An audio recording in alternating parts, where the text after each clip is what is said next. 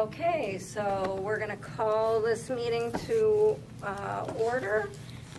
Tonight on our agenda, we've got a fair amount of board education and ownership linkage material to go through. And we are doing monitoring of treatment of students and treatment of staff from the previous year. We're going to start with public comment, and as I am trying to make it clear to the public how we do public comment, I'm just going to read to everyone here the expectations for public comment. The board welcomes comments, but it is not able to take any action on them other than to direct the public to the appropriate staff member or to the complaint procedure. Comments are limited to 3 minutes per speaker. Time may not be ceded to another speaker. Comments are to be addressed to me, the board chair, or the board as a whole, not to any individual on the board, on the staff, or in the public. Please raise your hand and wait to speak until you are asked to by me. Please identify yourself with your first and last name and your town of residence. Please refrain from restating comments that have already been shared. You can express agreement with those comments. Order and decorum shall be observed by everyone. Shouting and profanity are prohibited. As the board chair, I will maintain the order and decorum of the meeting. So I'm opening the meeting to public comment. Please raise your hand. Go ahead. So, Lindsay Schwarnier, I live in Randolph, Vermont. So, I have a son that is in the 3rd grade, and I'd have to say that I have major concerns over the high school. If you even go on Zillow and you go to greatschools.org, we have a 1.2 star rating, whereas Sharon Academy has a 4.2 star rating. And that's a little concerning. You know, I feel like this school has been plagued by principals grooming the children, Chick-fil-A, we're not agreeing with what they're saying, the BLM flag, the mascot, the trans in the bathroom, the CRT in the school district. I'm having a really hard time seeing how you guys are making a safe, happy, and healthy learning environment for these children. And it's really a great concern that I do not get any good feedback about this school district. The only feedback that I have gotten is that the reason why these kids do well is because it's their parents that are pushing them to do it. So you even said in an email that we have a good attendance rating and we have a good graduation rating. Behind that is the parents that are pushing their kids to go to school, to graduate. So it's hard for me to, when the test scores are so low, and to say that below average is the average, it's not cutting it. When you have parents that are, you know, the big force behind their kids, you guys have to take some responsibility as a school district to do better for them and to make a safe, happy, and healthy environment. And this has been plagued. I mean, all over the news. Not one person has ever said to me anything good about Randolph School District. I do take it back, though, because the elementary school is pretty good. And I haven't heard any complaints about the elementary school. It's just the high school. Not one good thing. And that's just a concern for me. You know, I want better for my kids. And I think this school district can be great. I really think you guys can do so much. But you have to focus on the education piece. And then with all the other side stuff, you have to make sure everybody's safe. Just because somebody doesn't agree with your point of view doesn't make them a bad person. It shouldn't make them get suspended from school or fired from their job. I guess I'm just a little disappointed in the school district. Thank you. Anyone else? Yes. Okay, I just went to the sports meeting. Can you please tell us your name and the town of residence? I'm from Randolph, and what's your name? Jill Hopper. Jill Hopper. And yes, and okay. Do you need anything more? That's it. We live here. No, that's fine. Okay, we have a grandson that goes to high school, and they promised him they were going to have a track and field team for him to go to down at White River. And now we're finding out, I just found out, that no one has done anything about it. And on the 28th, he's been practicing all fall, waiting for this great moment, you know, to go down there because he wants to do it. He wants to be on the team, the sports team. And I don't know what to do. That you don't have a track and field run going around the athletic field here. You don't even offer it. So I don't know what to do. I have to go back and tell them that it looks like it's kaput. And why? Why can't they come up with it? They promised it. His mother signed up for it. So I don't know who to speak to about it. I would say that you might start with the athletic director, Nick Bent, and find out more. You could also talk with the administration. Okay, how would I just call the school office and ask to talk with them? Mm-hmm. Make an appointment, whatever? Mm-hmm. Someone right there. Go ahead. Please, your name and your town. Nick Thresher, East Randolph. I felt that I needed to come and speak for the people who don't want to say anything due to fear of repercussions. It's not an irrational fear. We all saw what happened with Travis Allen and John Helfand. To remind you, what we had here was a group of 14-year-old girls who felt uncomfortable with this transgender student in the locker room when they were changing. When brought to Lane's attention, his response was, "Wah, it's state law," and completely dismissed comments the child made while in there. I'm sorry, but that's not how things are done here. We all understand what the law is, and that isn't what we're trying to change. We are trying to make sure that the school accommodates everyone as the atmosphere changes. When I say everyone, I mean transgender students and young women. It's really sad to see how this community has responded to Lane's divisive behavior. Instead of solving the problem, he chose to pin one side of the community against the other, saying that if you don't agree with him, you're a bigot and full of hate. Now hold on. This is a small community. You all know me. You all know all of us. You really think we're all just a bunch of bigots because we want to stand up for a bunch of young girls? I've seen way too many tragedies involving young women in this area for me to sit back and shut my mouth when they're saying that something is wrong. We all have beliefs and we all have feelings. Believe it or not, all we want to do is solve the problem at hand. Nobody here is against the transgender community. We are just here to stand up for girls who feel uncomfortable or unsafe. And when we say unsafe, don't run with it and say we're calling transgender people unsafe. What we are saying is unsafe is having 14-year-olds with varying genitalia changing in the same room. I was 14 once. I assume most of you remember that awkward time in your life. I assume most of you remember how well certain things were functioning too, and how well your 14-year-old brain was not. I'll remind you that these same kids cannot smoke or get a tattoo for another 4 years or drink for 7, all because we have deemed them not mature enough to make life-altering decisions on their own. Yet at 14, you think with all the bad decisions you make, we can stick 2 sets of different genitalia in the same locker room. I think not. Remember that we don't need to just protect kids from each other, but also from themselves. I'll tell you this, I'm so glad to see the amount of people considering homeschooling that I am. It's sad to see people feel that they need to pull their kids from this school, but I'm so glad it's gaining traction. I think we all know why Lane sent out those divisive emails, trying to cause all this turmoil. Look at the test scores. He doesn't want focus on something he promised to improve and failed horribly. He found a scapegoat and he's using every single one of us. Rated 37th out of 46 Vermont high schools. What a joke, Lane. I talk to lots of people every day, whether it's at the store, job site, or just Facebook, and the overwhelming response is that you need to go, Lane. We could have all stayed out of it had you had done your job.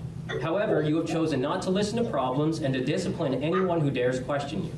It's now the board's job to terminate your position, and if they cannot do that, I'm 100% with John Helfand in saying that every single one of you need to go. This whole thing could have been avoided with some damn stalls.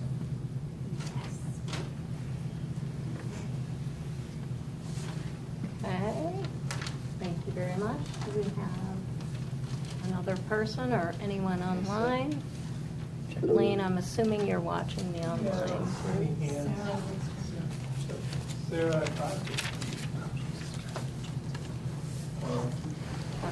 we go with I have Sarah. something to say. Can you hold on a minute, Yep. please? We'll do one there and then I'll come back. Okay. Sarah Crosby. Yeah. Go ahead. You have 3 minutes, Sarah. Okay, so I'm listening to a lot of these negative comments. I certainly think it would have been better if locker rooms were safe for everybody and comfortable for everybody, and that's a problem we ought to be able to solve as a whole culture. But I want to remind people that safety, first of all, safety and comfort are two different things. You can be very uncomfortable while you're doing something where you accomplish something. I'm a little uncomfortable right now, for instance, because I'm speaking to a group of angry people. I also want to remind people that danger comes from behavior. So, you know, we have conflicting reports about the behavior that happened in the locker room, and we as the public don't know. The people who know are the people who were involved, who have given very different reports, and the people who investigated it who are not allowed to speak, as they should not be. It's confidential, and frankly, it's none of the community's business who did what. The issue is that kids are feeling unsafe without getting getting what they need in order to understand that if you want to be safe, you have to watch people's behavior. If there's unsafe behavior, and if there was and it wasn't addressed, then that's a problem. But we don't know that. And I don't like that people are assuming the school board has done the wrong thing. And if the behavior is not unsafe, then that's really not, kids need to know. They need to know how to stand up for themselves without bullying. They need to know that how to watch other people's behavior to assess risk and where to turn when they find that they really are in danger. And we need as a community to be teaching our kids how to handle those things. The greatest divisiveness, in my observation, has not come from the school board or the principals or Mr. Millington. It has come from hateful messages that have been called in and posted. And yes, I know that those are largely from the outside, but somebody local must have given away those children's names to the people making the calls. And even if 99% of the people who are angry and upset with the school board had nothing to do with them, why haven't you been screaming from the rooftops what a terrible thing that is? Thank you, Sarah. Thank you, Sarah. Okay. Your time's up. Yep. Okay. My name's Anita Scott. I'm gonna try to get through this without being Town? upset. Town, sorry. Randolph. You all think that we're pissed off about transgender. My fucking daughter was in there with a bra and her pants to her knees. It had nothing to do with her being scared. It's not right. It would have taken 2 seconds for you guys to fix something so my daughter's not seen and naked. I don't know why you don't understand that. I have 2 transgender in my family and don't give a shit. I don't care. I don't care that they are. What I care about is my daughter felt like she was violated. Violated is way different than being, like the school called me and said, do you want to press charges? No, just fix the dang problem. I never stood up for my daughter over this, and I should have, because all of these people are pissed off. All of them, and they're afraid to say anything, and so have I been, because I don't want her to get bigoted. That's what I was called, was a bigot, and she's been harassed and said she was a liar. My daughter's story has not changed. Blake's story has not changed, but they got shit for it. I don't want my kid to have that. But now I'm standing up because it's not right. Put a dang stall in there. Don't make all 10 kids go to a different room to change when you could have just said, hey, you know, you guys this is how we're going to fix this. You're making people uncomfortable. Do you think it'd be okay for you to maybe change into one stall instead of making everyone else do it? I don't mean to cry and be pissed off, but for God's sakes, my kid is 14. She was in a bra and naked to her knees and said, please don't come in, I'm naked. and it didn't matter. I called the school the next morning, and they said, we're sorry, that's all we can offer you. If your daughter's uncomfortable, she can go change some other place. So Ava, being who she is, takes it on and takes all of the girls into the boys' locker room. Well, that made everyone else mad because she didn't identify as a boy. No kidding. She just wanted to have everyone be able to change in one room without having me such an ordeal. This has been made out so much worse than it was. That last meeting was terrible. Not one of us said we were scared for our kids' life or that they were being beat up or molested or touched inappropriately. They didn't like to be seen naked. That's all. They're 14. They don't want... Yes, he is now a she. He still has a penis, and that's what these kids have feared and said, we don't like that. We don't want them in here changing with us. It could have been changed so much easier than all of this. You know, my daughter felt terrible that I didn't stand up for her. I feel bad for all of these parents that are afraid to stand up because they're afraid of what's going to happen to their kids down the road. Thank you for your comments. Do we have someone else? I'll speak. My name is Molly Mullen. I'm from Randolph. I want to start by saying we elected the school board. It's something we have to vote on. And if you didn't want these people here, you shouldn't have voted for them. You are free to write anybody in. There's only so much that these people can do. There's only so much that Lane can do. There are laws we have to follow when it comes to releasing information about children that we work with. You can't, my kid has been bullied for the past 3 years in school. I'm not allowed to know who did it or what the repercussions were for that kid.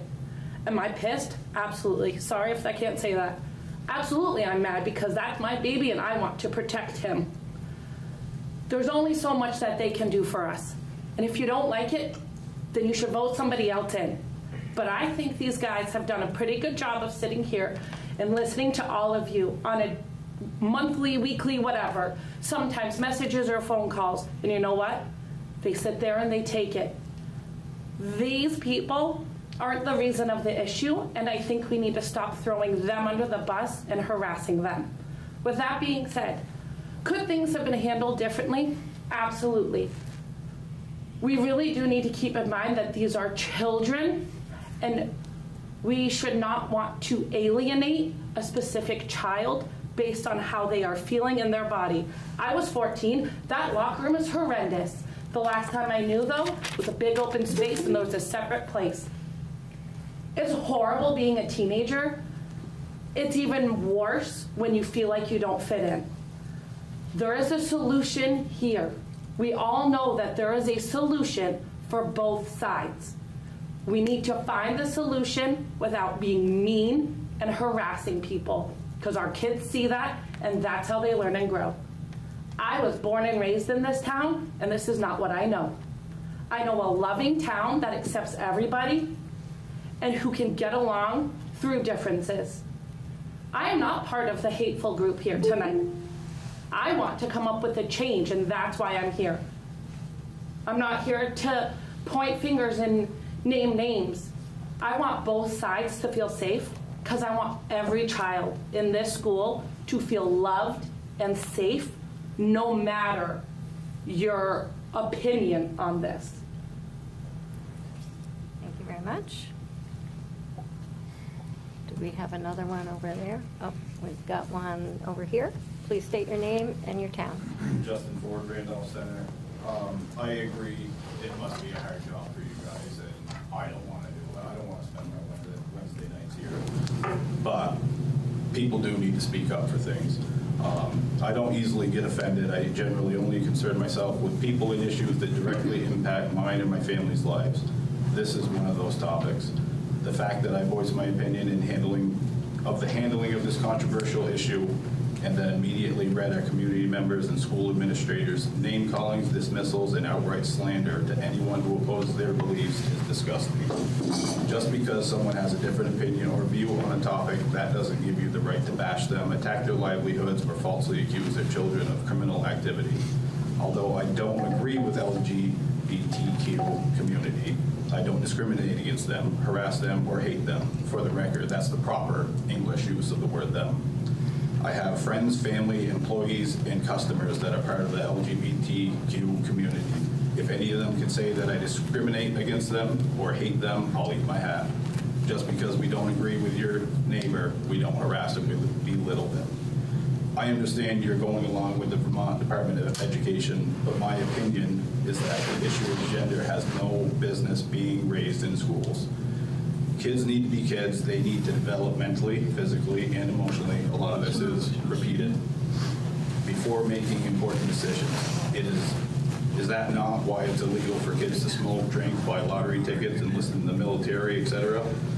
They might make a decision based off another individual's advice, example, or rhetoric that may adversely affect their health, happiness, or overall life. But it's okay for a child to decide they want to become a member of the opposite sex. To me, that's baloney. And one more thing, to have the highest official in our school district wrongfully accuse my son of a criminal act and then question him about it after specifically being advised that nobody has permission to question him without a parent being present is without question inappropriate and immoral. It seems as though half the community is for this type of behavior and half is against it. Yet it is the half that is sympathetic to the boy in the locker room that is throwing around terms such as bigot, intolerant, misogyny, and bully, and even racist. I don't get it. The definition of a bully is to seek harm, intimidate, or coerce. It seems to me that you are the ones that are literally bullying. Same thing as a schoolyard bully just coming from a suit and tie or under the veil of a pride flag. Thank you. Do we have anybody online? No? Okay. Do we have anyone else in the audience? Oh, go ahead. Hi, John Helfant, parent of 3 OSSD students. So this arguments or discussions got blown way out of proportion. This was never about bi, gay, trans, or straight individuals. This is about people with male genitalia and people with female genitalia not being in the same bathroom, locker room, or shower room, while one of the two is in various states of undergarments or partially naked or naked, period. That's as simple as I can make it. That's all it's about. If anything, it's about women's rights, girls' rights, which have been fought for in this country for over 100 years. This is a board made up of totally women. You know, when your female children look back at these ORCA meetings, what will they think about you not standing up for their rights? As this woman said over here. Lane gave a deer hunting analogy. He said there was a guy in his field walking his dog and 2 hunters came along and he said the guy with his dog should just move to the next field. Well, let's just put that in the terms of this situation, which is there's a woman in a woman's locker room and 2 people with male genitalia walk in and she should just move over to the next room. That is the definition of misogyny right there. That is men dictating to women what they should do with their bodies and their rights in their safe spaces. School officials will never be the parents of my children. That email that was sent that Mr. Ford talked about is, I don't even know what the word is for it. It's disgusting. You're not my children's parents. If you think you are, you owe me a lot of money because they're expensive to raise. I think I should get all my tax dollars back. Lastly, I want to talk about school scores. This is from U.S. News 2022, and I'm going to compare us to Lake Region High School. We are 39 out of 52 school districts in Vermont. We are 12,672 out of 17,843 school districts in the country. That puts our overall rating at 29% out of 100% in the country. We have 5 students who have gotten a 4 or 5 on an AP exam, which is the grades that schools will give you a buy on that study in college. Math at 21, reading at 48, and science at 33%. Lake Region, which is similar in size, is 5th out of 52 school districts in Vermont, 1,562 out of 17,843 school districts in the United States. That puts them at 91% out of 100% in the country.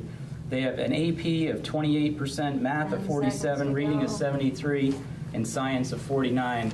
I think you guys should ask them what they're doing right, because we're not doing what they're doing, obviously. Thank you for your comments. Go ahead, take your name. Randolph Center. Excuse my nervous voice. As test scores show, our kids are not being taught very well. But I want to bring up what we are teaching them. How to adult. Are these kids being taught to be high-functioning adults and community members? Are we setting a good example, teaching them to problem solve, communicate, and compromise? Or just being right fighters, calling names, refusing open dialogue, and bullying? Lane Millington wrote me this week telling me that he holds parental rights to my children. Aside from the craziness of that, let's talk about what a parent's job is. We love them, protect them, we teach them, and guide them as parents. We are leaders. Parents are leaders. A leader is what the superintendent is, or should be. A leader should direct everyone on the best path. They do not bully, intimidate, retaliate, or refuse to hear what everyone has to say.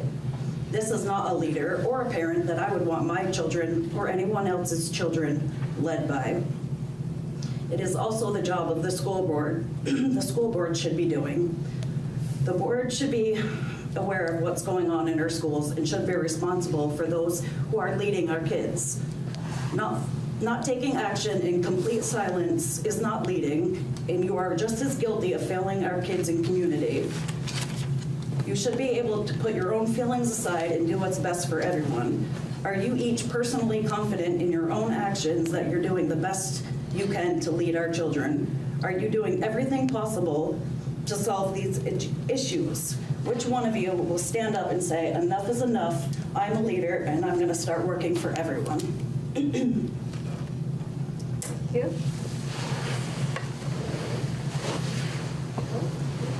Kevin Taylor, East Randolph. I've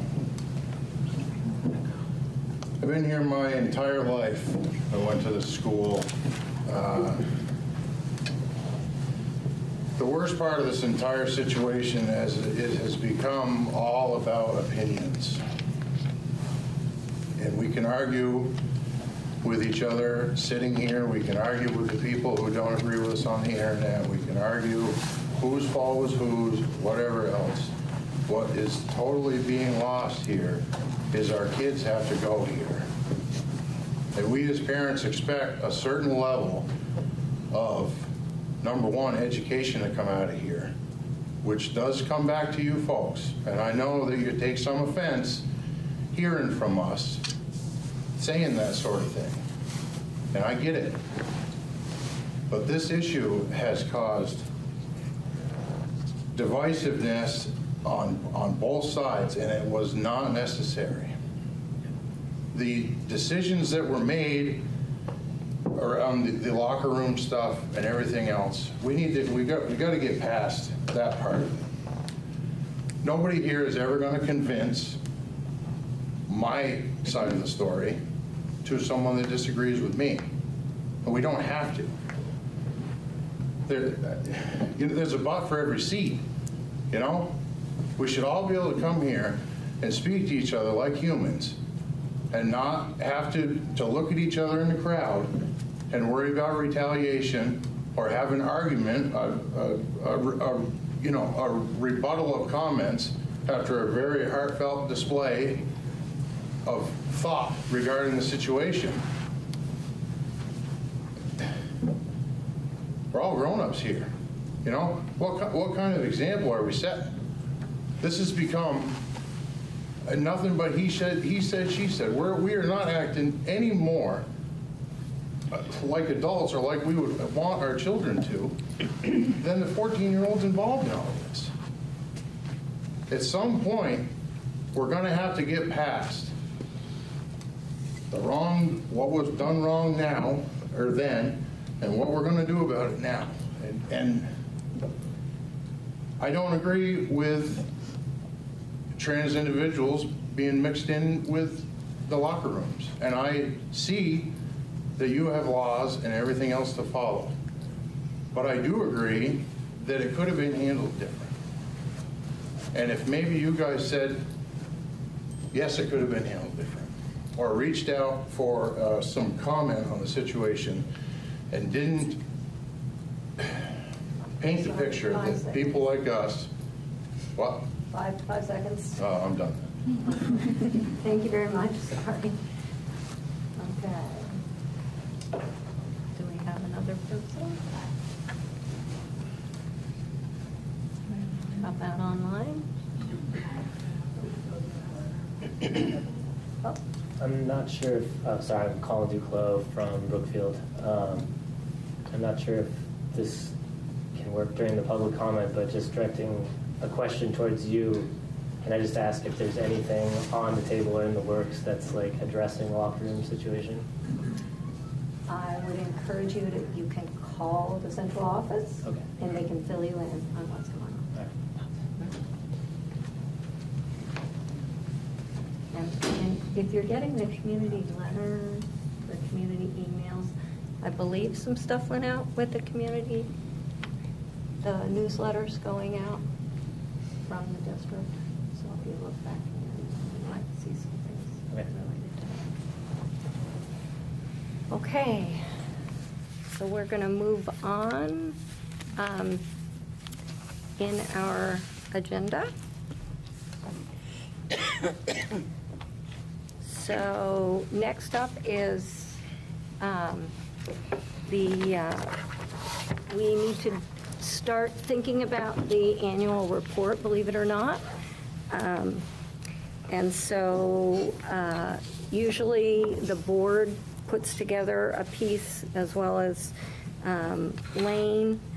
And so I'm hoping that either we can have a group. So last year, I believe it was Chelsea and I worked with Ben Merrill, who helps to write that up, to sort of talk about what the board has been doing. And then, or we can talk now and just sort of brainstorm the things that we want to highlight in that annual report. So do we want to make a little committee to work on it, or do we want to just brainstorm now the things that we want to make sure get put into that report? Who writes that? Ben does. So Ben writes it. You worked on that committee, right? last. So he writes it, but how does he? And is we he review here? it. No. He. Pardon? He's not here. So if we brainstorm tonight, he's not here to hear it. No. We would write it up and then we would give it to him. Usually authorize who on your team is going to Right. be the ones kind of responsible to do the work and then bring it back to the group. Right. So do we have some folks that want to work on that? We can set up a meeting with Ben, or anyone super Sure. interested? I'll be on that committee. You'll do that again? Okay. Anyone else along with Chelsea? And I'll work with you on that. No I'll be other on that take- committee too, Okay, yes. and Sarah. Okay. So I'm going to need a motion to have Sarah, Chelsea, and I work as a committee to work with Ben to put together our annual report. So moved. So moved by Megan. Second. Seconded by Hannah. All those in favor say aye. Aye. Okay. So, and we'll just get together, we'll just email and set up a time. Okay. So last year, didn't we get what Ben wrote the previous year so we could sort of see Yeah, what we that's talked about? in, I think, I don't know if. I got it, because it's in the town reports. I can get it. Yeah, and, Okay. and there are some around, like I have one around I'll somewhere. get it to you. But Linda can get it to us. Okay, so that's done.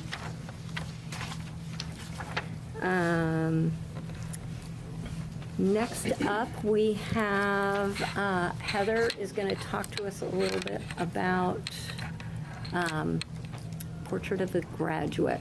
And remember, we're going to be using the portrait of a graduate process to re-examine and look at our ends to sort of see where they can kind of fit into. And the portrait of the graduate is going to be work with the community to look at what are the outcomes that we want for the district, for a graduate of our schools to look like. So you have something to show us. Sure. Perfect. Yes, many districts in the state of Vermont have adopted a portrait of a graduate. The Vermont has a recommended portrait of a graduate.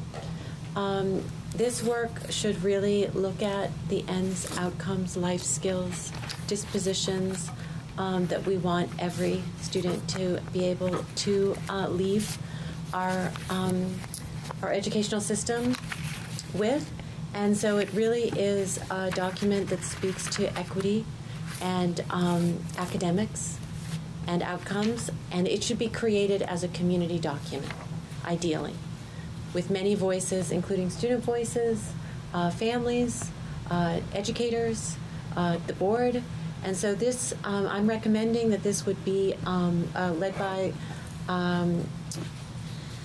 the superintendent or myself, and would be a series of meetings where we would bring community members together to look at some samples, talk about what we really want to see, and ultimately create a beautiful document that captures this thinking and that can be used as a vision to lead our to lead everyone staying focused on these ends, staying focused on, you know, what do we want every graduate to achieve. We did apply for and were awarded a $5,000 mini grant for this equity. I'd like to use some of those funds to support the creation of these events, possibly marketing materials to go out to community members to invite them in. We could also use some of the funds to provide refreshments or meals. Good things happen around food. Or other expenses that may be incurred, such as bringing in experts or consultants who may want to guide us in this work and give us some structure. So this has not been begun at all. This is really the first, we've spoken about it very briefly at a previous board meeting, but at this point we have a little money, and I think we have a real purpose given what's been going on in the community. And I'd like to propose that we move forward to start some planning and inviting the community into this process. And are you going to, before you were talking about that you would possibly lead the charge. And we had worked last spring with Jackie Wilson from south of here. And she had talked about doing that and would be willing to work with us as a consultant through the VSBA. She I would very much like to partner with the Vermont School Board Association and include Jackie Wilson in this project. Okay. So so that person could lead. Help to lead. Yes, I think so. I think that's an excellent way to involve the Vermont School Board Association. Okay. And we had created a ownership linkage group that was going to do Portrait of the Graduate. We tried for 2 months to get a committee together, and it just hasn't happened. Do we want to still have that committee work with? It's my recommendation that this is not a subcommittee of the board. Okay. That it be more an initiative through you? Yes. Okay. And so we would not want to have a quorum, but we would want school board members to be involved. At least school board representation. Yes. And ultimately, the final document would be presented for board approval. Okay. Okay. So that's a little bit. Or board approval that it happened, or board approval for what? For spending the money? Well, what I'm thinking is, if we have a document that we are presenting as our vision for achieving our ends, that should be something that we are accepting into our practice in an official way. So, implementation. yes, for implementation. Okay. So, and the board, so this is where we struggle with our ownership because the board is supposed to be reaching out to the community, which we could be doing with a few members helping out in this process. Because it's really looking at outcomes. What does a graduate of our system look like, and what does the community want? Well, we could do it as board work, but then it's less collaborative, like talking back and forth with the community in a collaborative way. We see how we struggle with it during public comment. Mm-hmm. Right. And so I want a meeting where we can have dialogue. Mm-hmm. Lots of dialogue and open conversation and collaboration, and come to a sense of like, we can agree on this. Mm-hmm. Mm-hmm. You know, we care about every child in our system, and let's do our best for them, and here's our vision. Mm-hmm. So I want it to be board work, and I want it to be, so I need some help. It's a I need some combination. help maybe understanding what's the best way to accomplish this work. I have a recommendation. I would suggest, and I don't know how the rest of the board feels, but maybe we could have a conversation about that we have the administration do this piece of Portrait of a Graduate, and that we also have the committee that comes up with other ways to reach out to the community for ownership linkage, because I think more is probably better than less. And I worry that just doing this isn't going to put the board out in the community to be accessible for conversation, for dialogue, for even as a board, if we just stand there and listen to people, like open comment, even though we can't say, well, we think this, and we think this, and we think this, at least we can listen and bring it back as open comment. Yeah, I may, I'm sure Jackie, because Jackie's district, she did it within her district, and they had ends, like we have end outcomes. Because what I'm hoping that we can do is and maybe it's more of a collaboration between the board once you've done some collaboration. Maybe the board can sort of once we sort of know what you're doing, we can come in to sort of look at, okay, here's the portrait of the graduate, where are ends, and because the ends that we have probably will fit into what comes out in the portrait of the graduate. And there may be some things that we add in. So right now, if you look... may or may not. I mean, it may be that they lead us to really reconsider our ends. I mean, that's kind of the point, and right? In collaboration is maybe changing direction. I agree with Chelsea that we shouldn't piggyback on this as the way to get work done that we should be doing anyway. I think these are two completely separate, and representation in the Portrait of the Graduate process from the board is important as one of the players and leaders and with the community, but it's not for us. Right. Right. So we have work to do on our ownership linkage plan. This might teach us a lot and give us direction on how to do that, but this isn't this isn't our work Okay. for that Yep.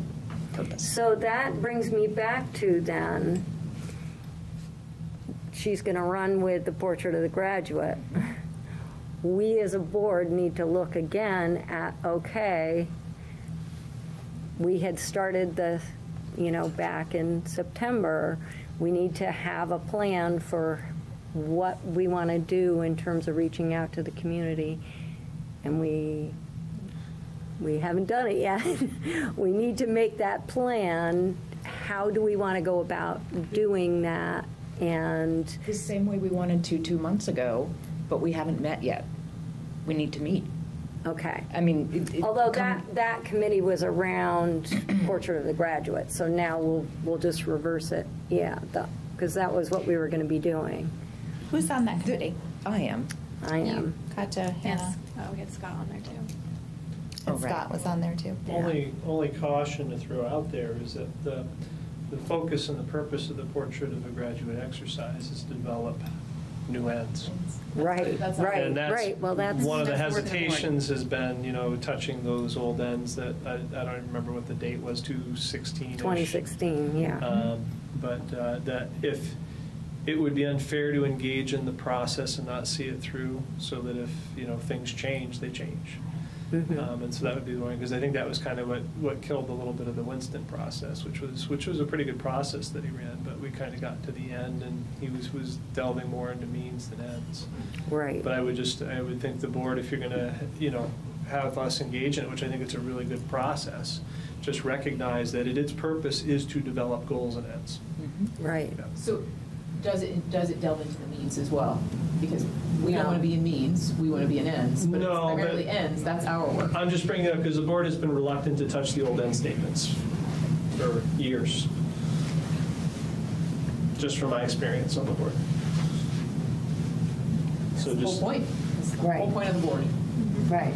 so as long as folks are comfortable that as that work happens, as it gets developed, that at some point in time, part of it is it does go out once it's kind of in a draft form or close to a final draft. The community votes on it, right? You get some feedback on it to see if it's acceptable. See, that's where I'm trying to figure out why we can't work as a collaborative team to come up with the portrait of the graduate and sort of in that process pull up our ends and see which ones the community is like, nah, this one isn't really, because it sort of fits with that portrait of the graduate big picture, outcome picture. If what ends up happening, because having done this process before, if the values of the community really support your ends, they should never have to look at the ends. They're going to come up with something similar anyway through this process.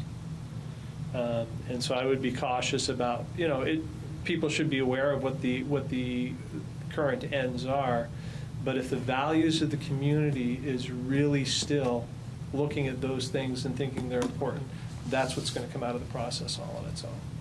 And I wouldn't want to shade the process ahead of times with an expectation that, we want to get back to where we started from, if I'm making sense. You're not making sorry, I'm not following. So you mean by bringing up the ends? Bringing up the old, yeah. In most districts, Swampscott was a perfect example. We went out, we did the picture of the graduate, and it was pretty close to the mission statement. And that was actually the original mission statement that they had, and that was satisfying because it meant that their values were still in the same place. But they didn't start by reviewing the old mission statement and what it said. They were starting unadulterated and with clear eyes. Let's start. Okay, Yeah. so Sorry you're about saying your recommendation would be fresh start. Let's look at portrait of the graduate. Where do we let's want get people to be students, after 12 years? Let's get parents. Let's get community members, experts, and do that portrait of a graduate. Yeah, fresh eyes. Fresh eyes, and then the board can then look at that. Maybe then the next step is the board then looks at that result and then adapts our current ends to that portrait of a graduate. Yeah, because you don't want to disenfranchise the work that the community did. Right. What do folks think about that? How does that sound for a process? And then we would have some board members, maybe because we can't have a quorum showing up doing things, but maybe helping facilitate the different groups. Right, we can have, a couple of board members, maybe one period of time, and then it's a couple of board members another period of time helping out in that process. And this is a good time to do it. We've been through a cycle of controversies. And so where people are in terms of their thinking about what's important has probably changed. And so it's probably a good timing. Don't waste a crisis. We're in a crisis. People are thinking about things in detail. So this would be a good time to have those conversations. So Heather, Yes. at the VSBA conference, have you contacted the Upward Learning people? So that's another facilitation group. Did you find out, are they reasonably priced? Is that a group that you're considering, or? Currently, their website is down. We have been, and we're also interested in connecting with them on another topic as well, about creating like student leadership. And so we do want students involved in this. I do think they will be a partner with us, but I have had difficulty getting in touch with them. Okay. I'm not quite sure what's going on. All right. So next steps for the board. So you're going to be moving forward on getting things organized from your perspective. I guess I'm trying to figure out how the board will just wait until we hear from you in terms of. How about a vote of support if you want to move forward with this process? Okay. Because that way you're speaking to us with a unified voice. Okay. Doesn't it's not but just a vote of support. We support the process. Get to work on it. Okay. And board members then, as they move through that process and we're working with them when they get the final product, we'll do that. But in addition, am I hearing still that we want to have an ownership linkage committee still meet and talk about other ways that the board might be reaching out to the community? Well, we still need a plan. I think that's a good idea. I think this is kind of an event, right? Right. But there should be an ongoing plan. It is a series of events, just from my experience. I've run this before in another school district, and it is a series of conversations, and then we also need, this is a great opportunity for linkage. We have to go out to communities, into local places, to be close to home, to invite people in to talk about where we are in the process. We want to have people who are committed to working on it all the way through. Right, but it has an end. That's what I meant by an event. Is it like, it's a process with things that happen, but it's like a thing, and then it's done, and there's a product. Yes. But the board needs to have kind of an ongoing, regular engagement plan. As part of this can be part of it. Yeah. Well, but this is not enduring. No, you end up with an end statement, or what used to be called the mission statement at the end, that then kind of drives things. But as far as your linkage plan is, that might be a good focus for having a facilitator come in for the board's PD for the year. To try to, get the linkage plan set up and actually have one that's created by the end of that facilitated process, so that you can walk away knowing exactly what the board is going to be working on and doing. Right. And I had emailed Jackie about working with us on that, and she said she would be willing, but we hadn't gotten together yet as the linkage committee. And in a way, this could be a long-term linkage plan, because it should be a living document that it is sort of, at least the conversation is renewed every year. Is this still our document? Does it need to be tweaked? What do we need to do to remind teachers that this is our document, to remind the community that this is our document? And so it shouldn't be a stagnant, like, okay, we're done with that, and it's to bed. Because as technology changes and as, community needs change, it should be reviewed at least annually. Yeah, and that's what's supposed to be happening with our ends as well, which is the piece that the board hasn't figured out how to do. We sort of created those ends back in 2016, and then we didn't, or maybe even earlier than that, but we haven't really revisited them. But they were so general that it seemed to work. Yeah, they just made it difficult to really hone down, but. Yeah. So anyway, okay. So I will say, can we have, do we have a motion to, well, I don't even know. I mean, if you want to go ahead and start the process, I don't think you need a motion from the board to do that. Sure, why not? But we could give you one, or. Yeah, but remember, unless the board speaks as a whole to us, we don't have to follow through. Okay. We plan on, and one of the reasons I'm trying to hold you to this without saying it is because I want to make sure that when we get to an end process that it's used for something. Right. Because part of that approval is, we're running with this process because if we go through this, we pull the community together to have this discussion so we don't disenfranchise people. We're committing that we will see this through. That's the real goal behind it. Okay. If that makes sense. So I need a motion from the board to direct the administration, the superintendents, to start the process of creating a portrait of a graduate with the community, students, parents, and faculty. I have one more question before we make the motion. What is the timeline of this? I've done it in 2 weeks to do the focus sessions, and then depending upon how complicated the information you get back from those groups, you need a team to get together and try to distill it down.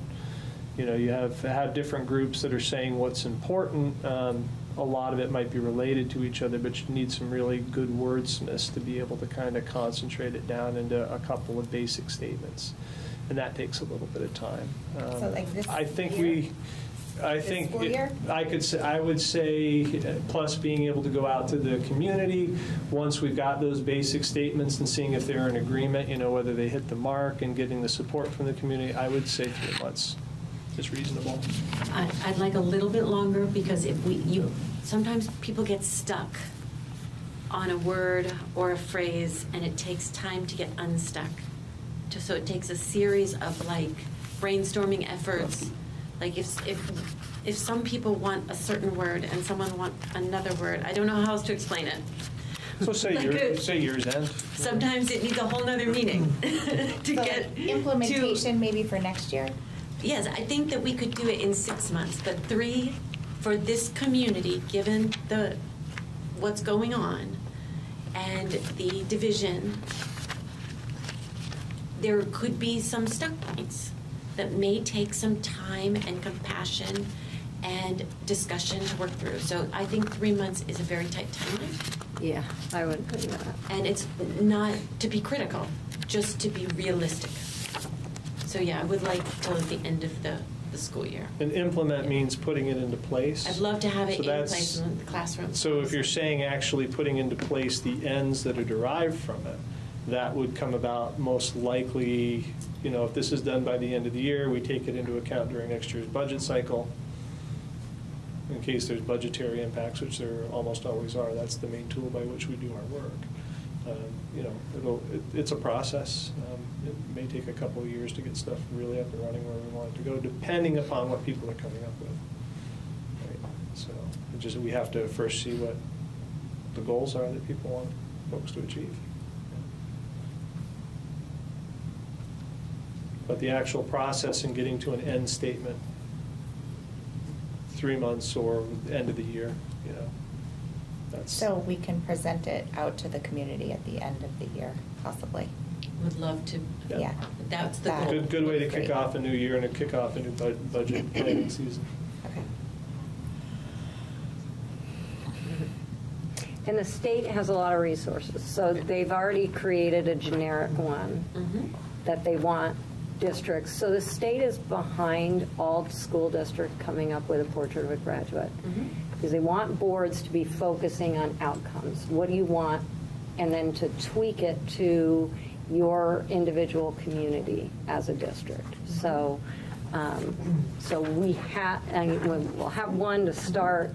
Suppose they also have created a new graphic, but I haven't seen it yet. But and remember, we looked at this earlier in the year to just sort of look at it. And I remember when I was looking at it, I did notice that many of our ends that we already have kind of fit under many of these things that are in the portrait of a graduate. So as Lane said, I think we're going to find that unless things have changed dramatically within our community, it's going to line up fairly well, I think, with sort of where our community was before. But I mean, there may be some changes or some other priorities that are a stronger priority for the community as a whole.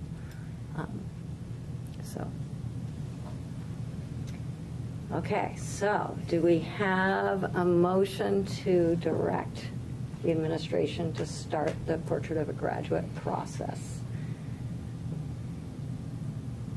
So moved. I second.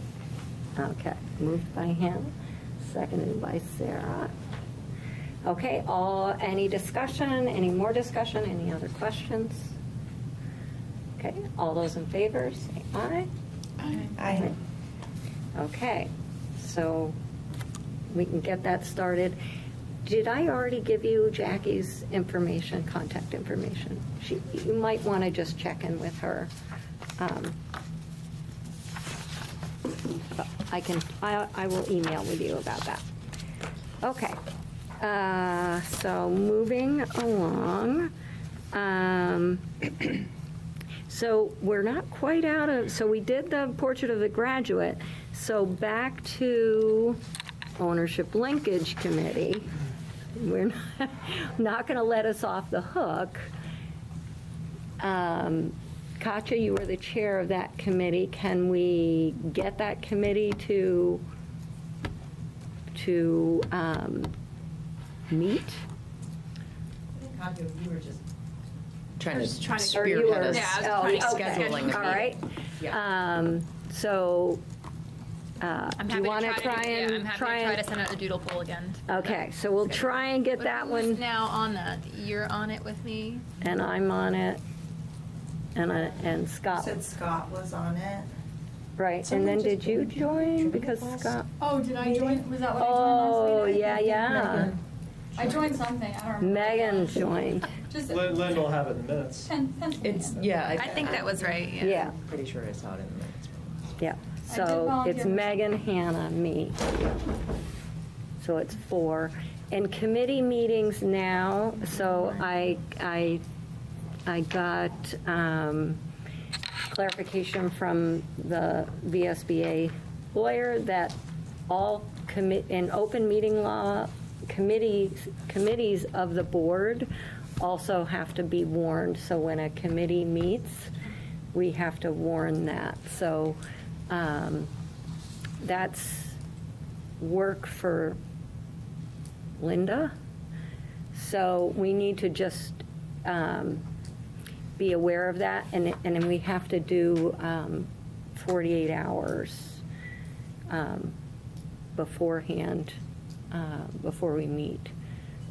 And I believe in our binders, I put in the directions for that. So we can go over that when we look at the binders, because I can't remember. That's why I put all that information in under our rules of procedures, just because there are all these little details that we need to remember. So we can reference that. Okay, so we've got a doodle poll going out, and hopefully that group can also meet and just start sort of thinking about ownership linkage other than the portrait of graduate part of our linkage. Okay, next up is our complaint procedure. So Sean met with me. Remember last board meeting you directed me to meet with a lawyer to go over that, and I emailed it out to everyone, and I didn't bring a copy of it. I think it's in a pile of handouts somewhere. Yeah. It's not the one that's in our? It's not the one in no, so it was. Yeah, Megan's got them all. Oh, you got them all. Okay. It's like coffee. Did I give you guys that? No, you kept them all. I have it already. Yeah, I thought I gave everyone some. No, I have it. Okay, so the one the one in your packet is the old one, and then Sean went over this one, and so it's the newer version. It's not really pretty. We can make it pretty, but it's not. It's just so that you know it's the basic format. This one changed. Thank you for making a From that one that was sent out. This is the emailed The one. new one, okay, so that's. This is the emailed one. This is the old one? No, this is the new one. The one in your packet is the old one. Okay. That's not the packet. They're the same. They're sort of the same, but you'll notice in the new one, there's a little blurb at the beginning.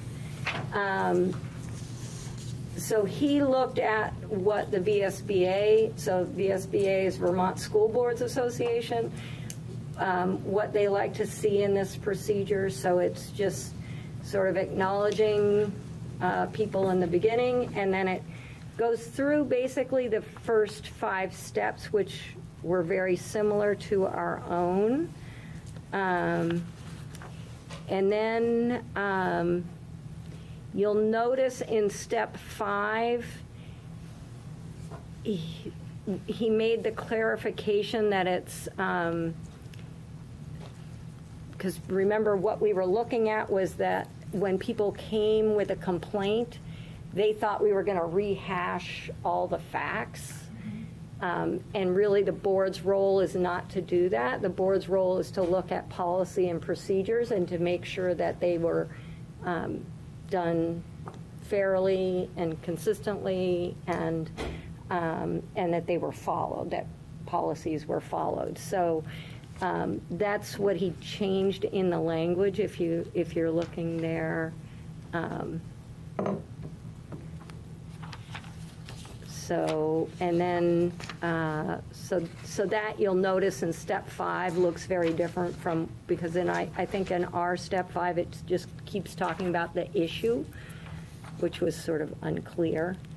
And then, and then he put in some legalese in, where is that? In the standard of, where did he put in, like, he says the standard of review, which is sort of, it's legal language, but he said that was the language he wanted to say. Where did he say? It's like the 4th line up under step 5. Step 5 in the second part, right? Part. Oh, in the first part. Okay. Phrase standard of review. Yeah, I don't know if that's what you're referring to. Yeah, that's it, right. So it's saying that, yeah, and that's just lets people know that what we're using for the review. A review on the record, and the standard of review shall be whether the superintendent's decisions regarding the complaint constitutes an abuse of discretion. He said that was the language to use, so. So anyway, so as people look at it, and hopefully people read it before this meeting, are people comfortable with the changes? It's better than it was. Mm-hmm. I mean, the only thing that I'm still seeing potentially that might be helpful is on now step 7, previously step 10. I don't know if it's worth like repeating some of the previous language when it says the board makes a decision, board decisions are final, board sends, but makes a decision, because we're making a decision on the standard of review, right? Isn't that what we're? Were the procedures followed? With the procedures were followed. Was the We're not decision making a reasonable decision on. Given the information that was available. So I don't know if it's. So do you want to add? Well, I mean, that was kind of one of the questions we had for our lawyer was just to help clarify that the board is not making a decision on the actual case, but whether the procedure was followed properly to come to the decision. Reasonable decision. Yeah. So I just feel like that's some information that potentially, like reiterating that at the, because the board makes a decision, yes, we're making a decision, but not a decision on whether and what the facts right of or the wrong. case. Yeah, we're making a decision on whether the policy, the policy and procedure was followed appropriately. So I just feel like that it might be helpful to have some sort of language in step 7 that just reiterates that we are actually making a decision on. So do you have some wording that you'd?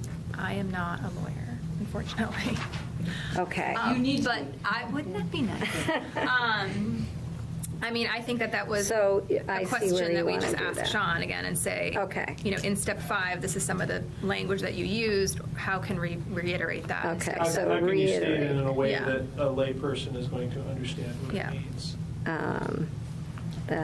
Okay. So can I will need a motion for me to contact Sean again and just have him, or are people in agreement? Yeah, that this is that, still, Gotcha. I think that wording can be confusing to people about what it is we do as a board with our decisions. I mean, I think it's very nicely said in step 5, the board shall conduct a review on the record and standard of review. But I think reiterating that at the end, as that is what the decision that we are concluding. All right. So are there any other things that board members see in here that they feel like we need to address? Or is that the only? I know. Well, that's why I was looking for that standard of review, but it was only in step 5. It's not in step 7. So I think reiterating that would be okay and more clear. So I need a motion for the board to direct me to go back to Sean to have him help me wordsmith. So moved.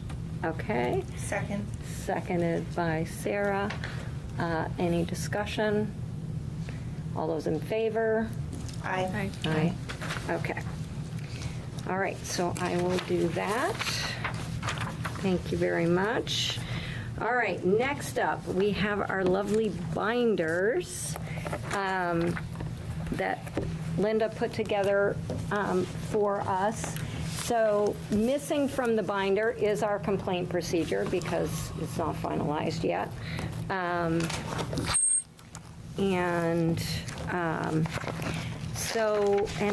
was there, what else did I leave off? I didn't have you put in. It was just the. Just that one. Just that. Okay. So I just want to go through the binders. So you'll notice in the beginning, it's just all the meeting dates and where the meetings will be held and the time. Can I ask a very quick question? Sure. To clarify one? Our personal emails are we only, as far as community contact, only our board emails are They're not provided. given. Right. Thank you. Right. You'll notice I don't even give those lists as a public Okay, list. that was my question. Thank you. I can Okay. take them off if you want. Right. And then, so this is just a listing. So next up is a listing of all the board members and contact information. When your term is up, just because sometimes you can forget that. There's some basic information on the second page. Just, folks in the district, how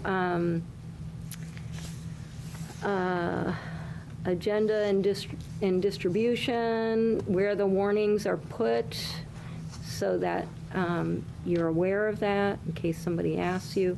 All of the committee responsibilities, those are sort of our standing committees, not the small committees like the ownership linkage. And then we have what Chelsea and I were calling our orientation document, that basically just welcome to the board. This is typically the time commitment, board makeup and duties. So they're just the responsibilities of the chair, of being a board person in general, the vice chair, and the board secretary. There's just sort of the main key points of policy governance, and that came from the Vermont School Board Association website.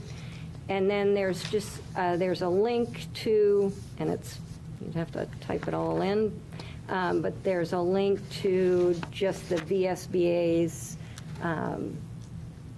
It's a short video of just sort of what it really means to be a board member. And then rules and procedures, which you all hopefully had time. You had time, I believe, last time. I sent it out to you a while ago. There were a few things that I needed to go over with Sean, just to make sure they were all set. So again, in here, it just goes over sort of how our meetings operate. So if we have questions, and you'll notice it gives you information on warnings and when the different warnings need to be done, what to do with minutes, although we're not really doing that, but Linda is doing it. But if we have questions, it helps us just know that information. And then you'll notice letter F in that is about committees. So this is that information about committees. And this is where the chair, we put in the chair of the committee will run the meeting, be responsible for setting the agenda and providing the OSSD clerk with the necessary information to warn the meeting. So that's just an extra duty now when we have committees, because we need to make sure that those get warned.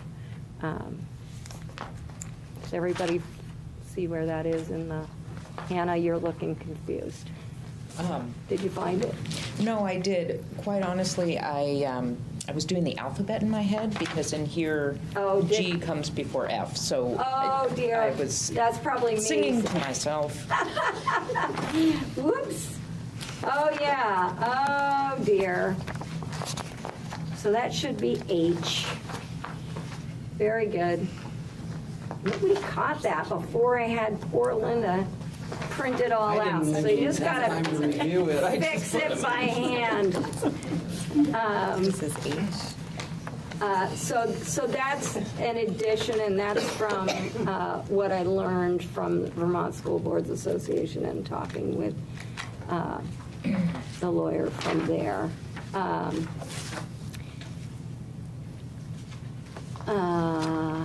And then public comment. The last time we talked about emails coming into the board, the board decided they wanted me to be responsible for responding to those comments. When I checked in with legal counsel, that was why I couldn't finalize this document, because I needed to talk with them. They did not suggest that I copy the board on those emails, just because of the open meeting and laws and the possibility that somebody might reply all or reply back and then it just causes a problem. So the education part is just, because it was more a communication, and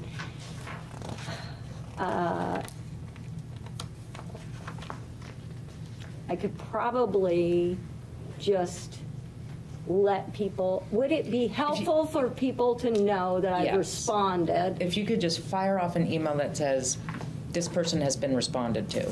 Okay, because then you're not sitting there wondering. Exactly. I agree.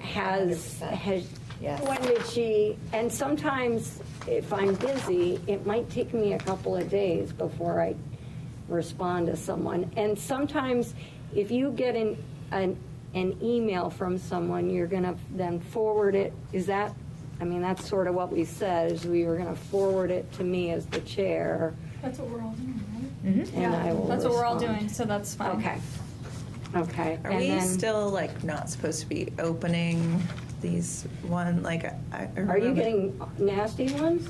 I haven't really gotten nasty ones, but just ones that open- are obviously from fake accounts, like like the names are odd. Like one of them is Get Shorty. I don't know. Did you guys get that or no? I don't remember. Okay. I know. I think so. Okay, I will forward that one then. Okay. I'm not opening them because I Are you know it worried was that it might be discussed that anything odd not to open. Yeah, back when we Oh. were working on Virus. the hackers. Yeah. Because that's one of the ways they Oh, send spoofed emails, then when you open it up. Right. Especially if It's there's a got link in something. it. Yeah, that's how they get you. A link is where the as far as I understand it, where the danger would be, not opening the actual email. I think my kind of rule about it is if I am the only name that's in the to section, that one needs to be forwarded. But so often they're, all of us. Right. Yeah. But someone correct me if I'm wrong, but if they've sent something to us, that line of communication is there whether we open it or not. It's about clicking a link. Okay. Once you have it open. Yeah. And if I'm wrong about that, man, oh man, I must have been You've infected many, the entire. many times. So yeah. Probably worth asking. Maybe I'll check in with Tina and just. The only other danger, I think, is if there's a picture and you have pictures automatically to download into, when you open an email, the picture can have a tracer and and so you should set your email to not download pictures unless you say, I'll take the picture. Just an extra safety measure. Okay, we have the Chromebooks, so even with the Chromebooks, they need to be set like that? I would. Okay. Is that the only place people are opening It's just, emails? No. No. I've opened my email on my phone. If you embed a photograph, Exactly. the The Chromebooks it doesn't aren't the happen only automatically, place but where- you can set it so it Right, has a right, tracer on it. yeah, you can look at your email. So it knows if you opened it or not. Let me talk to Tina. Just make sure. Yeah. If it's a strange email address, because I'm just thinking of. Right. I just didn't know if The IT training that I born just in a- went through said if even the email is weird, you gotta be careful that I don't remember exactly. I think a lot of that, at least at this point, is past. Okay. I would still be cautious of links within an email, especially if it's from somebody you don't know. Oh, yeah. Right. Yeah, just in general. Okay. So generally, the emails are going to come to me. I'll respond. I will let people know that I've responded, but I won't send the content of that response back. Same with, so in person, so you get, somebody comes up to you at the grocery store, again, it tells you the procedure, so if it's an operational question, if you don't know, you can send them to Lane. If you know, it's the principal of the school or I don't remember the name of the bus guy. Bellavance, right. If it's a, sometimes it's a school bus thing, you can direct them. And you can direct them to the complaint procedure. So hopefully people will be doing that. You can talk to people, you just can't speak to the board. Right. And it's important for us to, help people know where to go to get information, or if they have a question or an issue, ask Lane, or go to the athletic director, or go to your child's teacher and sort of go through that process. So that's just more of just helping the community know how to get their questions answered. So that's that information. And then we do have, the district has, this is one of the required policies, so I just put that in there too,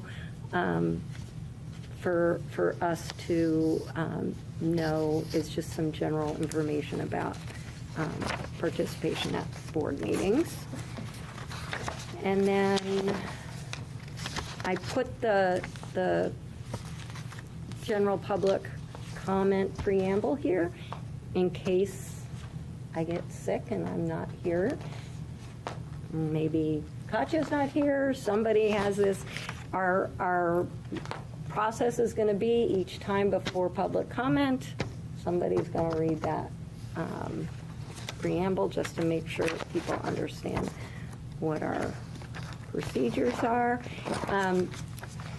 I had to change it up again, and that was Pietro and Sean they wanted me to keep it short and sweet and not do that. If there's a large group and we have a sign in and then we're gonna divide the time between, they were both like, nah, just keep it to this and work with it. So that's why that was taken out.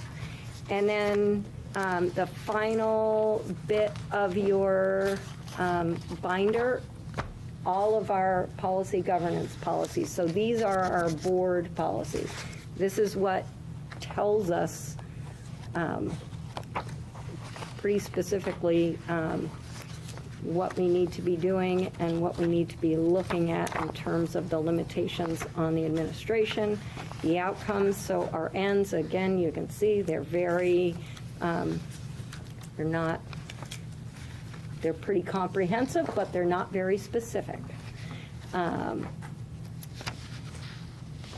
And then the last section is the open meeting law information from the Vermont League of Cities and Towns, and that's just a reference item for everyone just because it's helpful. It's got a lot of information, and it's hard to remember this stuff from month to month.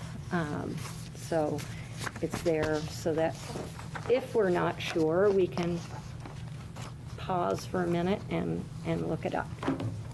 And it's got a lot of the usual questions that we might have. Okay, and then we will be adding, once I wordsmith this complaint procedure with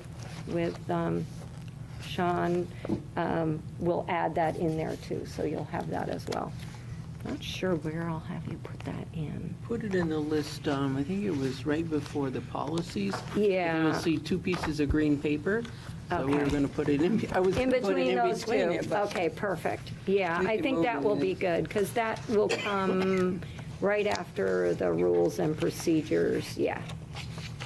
Yeah, perfect. Yep. Excellent. Or after the preamble. Yeah, there we go. I can get tabs, I just didn't. Yeah, no, I think the green paper, is the green paper fine? Yeah. Yeah, I don't think we Thank need you for tabs. putting this together. Thank you for, yes, this is fabulous. And we have a nice picture of kids on the front. Awesome. Okay, so there's that. And how are we doing for time? Pretty good. Okay, so Next up, we have the treatment of students, parents, guardians, and community. 2.1 EL report from Lane that we need to decide if we want to accept, and 2.2 treatment of staff. These are just first readings, right? No, this is the final, second reading. And remember, this is looking back to last year. And what we're focusing on is his interpretation reasonable? And does his rationale make sense? And the evidence that he provides, is it sufficient enough to back the interpretation that he put forth? Okay? So, with treatment of students, parents, guardians, and community, are there any questions or any concerns in regard to the reasonableness of the interpretation, the rationale for it, and the evidence given? And also remember, there is an evidence binder. As evidence that is in it related to this. So that would mean, like, I guess it's in the other one. Like he doesn't put in here, you reference student handbooks in here, right? But he isn't like, we don't have a student handbook here to look at, but he's referenced it in provision 4. If you go to the binder, it's there, or right. Sometimes there's a link so that you can look it up and that sort of thing. Right. And Lane, there was just one typo under provision 4, last paragraph. Your board is missing an A.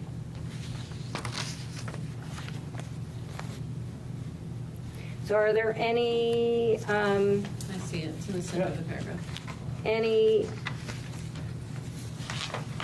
Is the board ready to accept this, feeling that the interpretation is reasonable? You had a month to take a look at it. Evidence sufficient to support the document? Okay. Do I have a motion to accept? You can do it. Okay. Okay, I'll make a motion to accept 2.1 and 2.2 as written. Okay. Do both of them? Yeah. I second. Seconded by Sarah. Any discussion? All those in favor? Aye. Aye. Aye. Okay. So moving on, we have a second reading of, this is a recommended policy from the auditor, correct? Yeah, it makes sense. This is prevention of conflict of interest. So in other words, we shouldn't be signing into contracts if it's my brother and I'm the one who's signing the contract on behalf. Things like that. So it's that sort of conflict of interest. It's also making sure that folks aren't accepting gifts more than $125. Doesn't usually happen, and it's more a private business thing, but those sorts of things.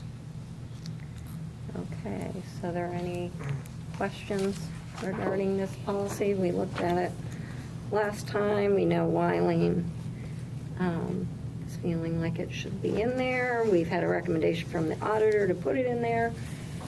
Do I have a motion to accept? I make a motion to approve the prevention of conflict of interest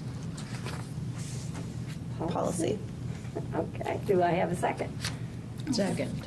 Oh, seconded by Hannah? Hannah. Okay, any discussion? Okay, all those in favor? Aye. Aye. Any opposed? Keep on forgetting to do that, but, well, I guess when it's unanimous, we're good. Okay. Lane, we were going to have we're still struggling. He's struggling to get some of the information that he's needed to report. So again, this is a report on our ends from last year. So And so, yeah, we'll talk a little bit about what's happening at the AOE. What we talked about kind of at the pre-board planning meeting as well was this idea that, you know, the information is dense, so maybe we break it up over several board meetings, you know, what's available as it's becoming available so that people can ask kind of deeper questions about things along the way, and hopefully makes a little bit of sense. Let me get this going here. I have a lot of notes on this.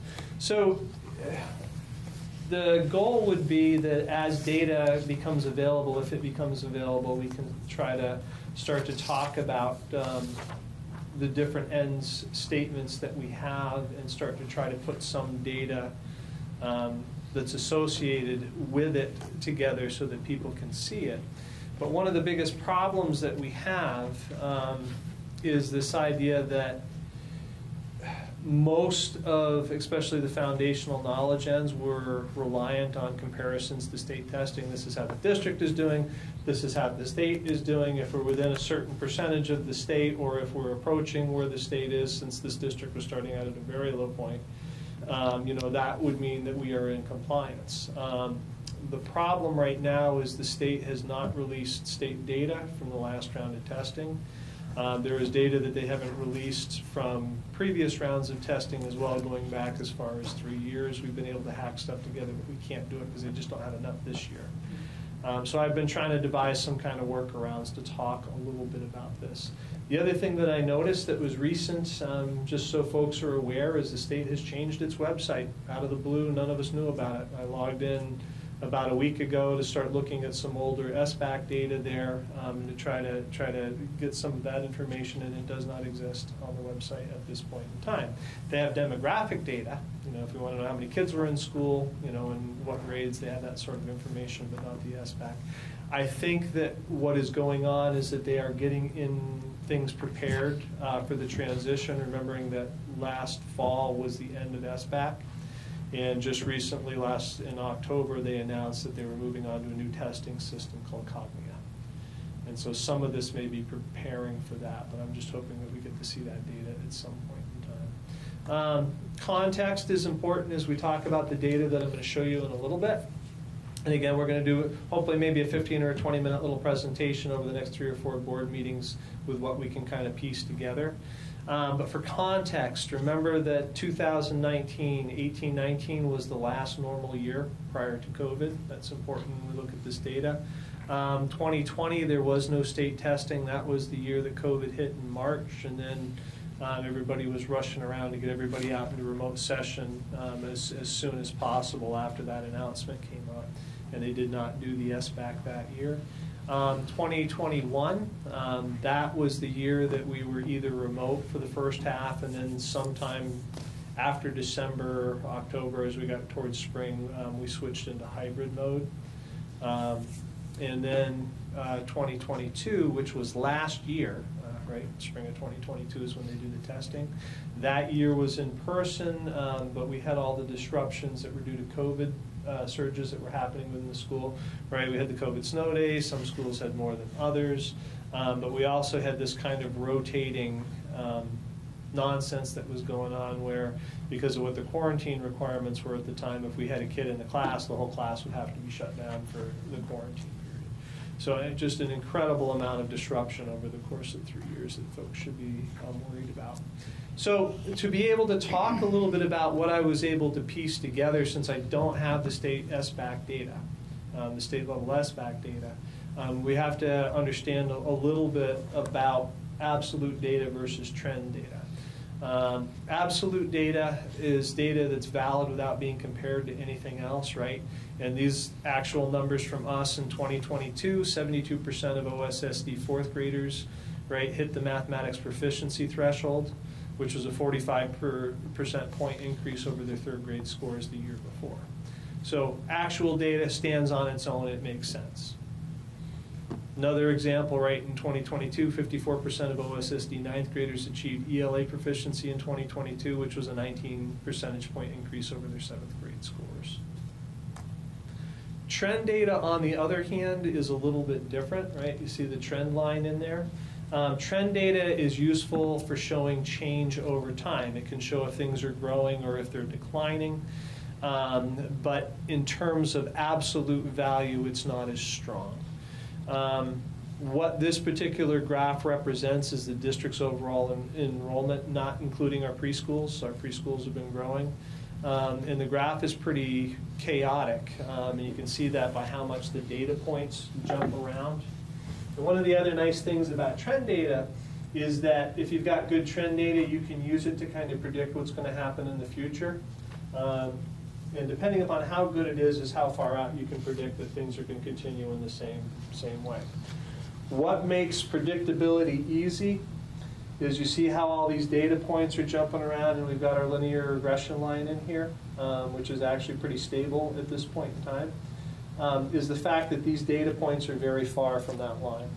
When the data points are very close to the trend line, you can have a lot of confidence that what you see happening in terms of the line and what it implies is going to continue for some time into the future. When it's scattered all over the place, your guess is as good as mine what next year is going to bring.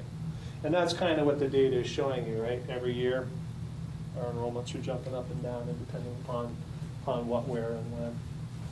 So based on this trend line, it actually is pretty stable. This is the total district enrollment. And so what you're seeing here is that you got this -0.7. So on average, we're losing 7/10 of a kid per year as each year goes by based upon this data right here, right now. Prior to this drop, we were actually increasing between 5 to 9 kids per year based upon the trend lines. So again, trend data versus absolute data. Again, can't really predict too much about the next year just because it's jumping all around all over the place. The pattern there, though, suggests is you're going to see another jump back up. Why is it this chaotic? There's really kind of two major factors I think that were going on. The first, obviously, was COVID. We went through bouts of fear with both staff and students where everybody would rush out and homeschool because they didn't want to be in the district when COVID was running very strong, and then when things seemed like it was better, they'd come back and then they'd go back into homeschooling. We also have quite a bit of divisiveness, as some folks talked about earlier today, that's been happening in the district that started way back with the school mascot, and then it was Black Lives Matter, and then it was the same sort of threats and intimidation when it came to masking. And then the fact that the district was publicly recommending that students get vaccinations. And so that heated rhetoric has caused some folks to pack up their bags and leave the district at this point in time. So that is legitimate. Some are homeschooling, but I think some folks have actually packed their bags and left. All right, see if we can kind of put this together. So since I don't have SBAC, what we're going to talk about is the NAEP assessment. And that's the National Assessment of Educational Progress. The students take it every other year. And it is very similar in terms of SBAC, right? It focuses in on math and ELA skills. And while it's not easy to do like an absolute comparison, and by that I mean, okay, if I've got a group of kids and 47% of them hit the proficiency threshold in SBAC, that doesn't necessarily mean that 47% of them are going to hit the proficiency threshold in NAEP. Right? They might, but I can't really compare too strongly. There's not a really strong correlation there between absolute terms, but what we can look at is we can look at what's happening in terms of trends. Because if the NAEP data is doing this, which it is, that means that student performance overall in the state of Vermont and across the nation is going down. And if ours is doing the same thing, well, that kind of would make sense. If ours is going in the opposite direction, that tells us something, right? Whatever impact was happening to all the rest of the world, if our data was going up at the same time, that theirs was going down pretty significantly, then we must have been doing something different than what was happening either in the state or in the nation. Does that make a little bit of sense? And stop me and ask questions if you need them kind of along the way. What the NAEP focuses on is it focuses specifically on 4th and 8th grade. So it's not like SBAC where you can look at, from grades 3 to 9. It's 2 very specific grades, one at the elementary level and one kind of at the middle, almost the threshold in the high school level.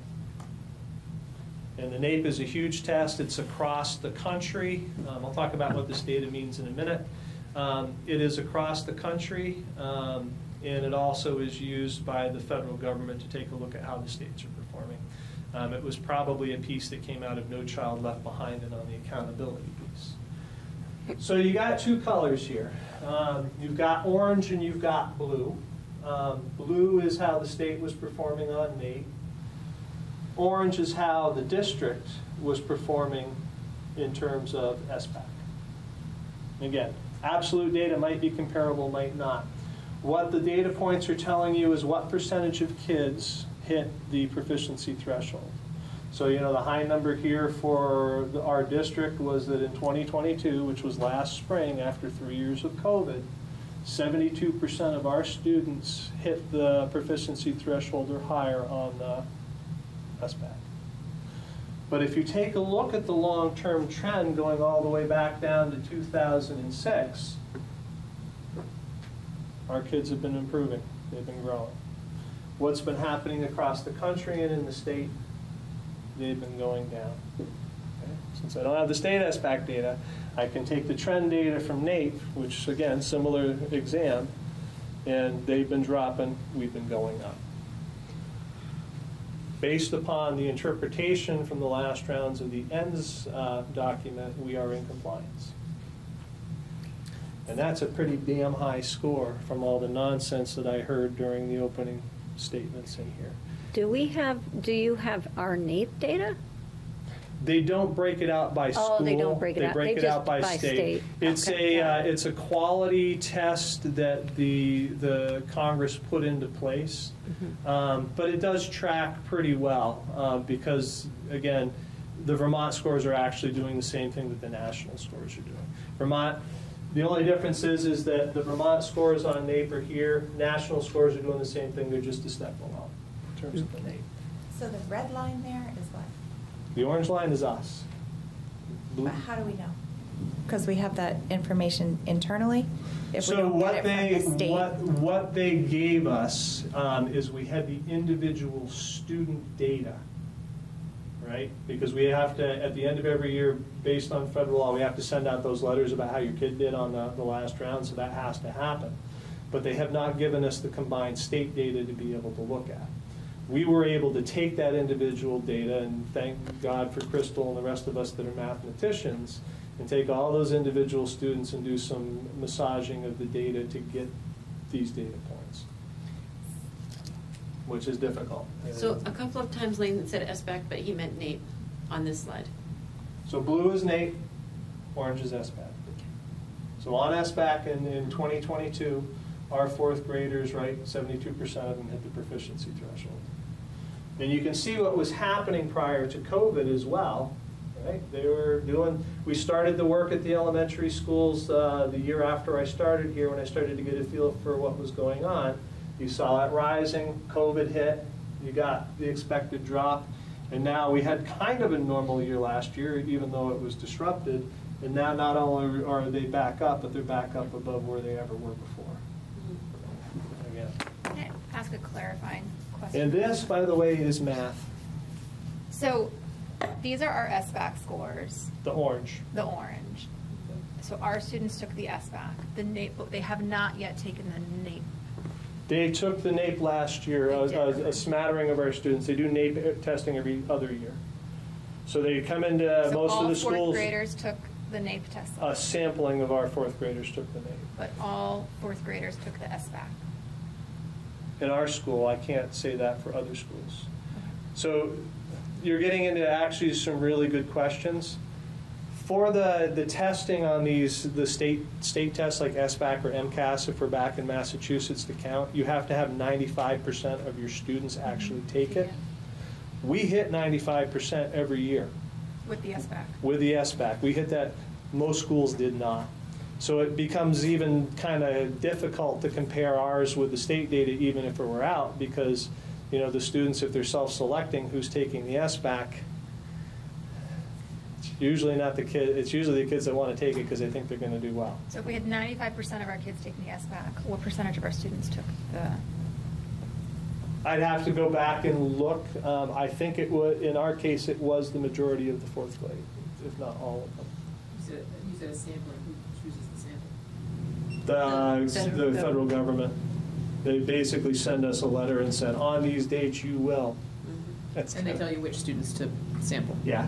If I'm remembering without going back and looking at the actual letter, I think it was our entire fourth grade.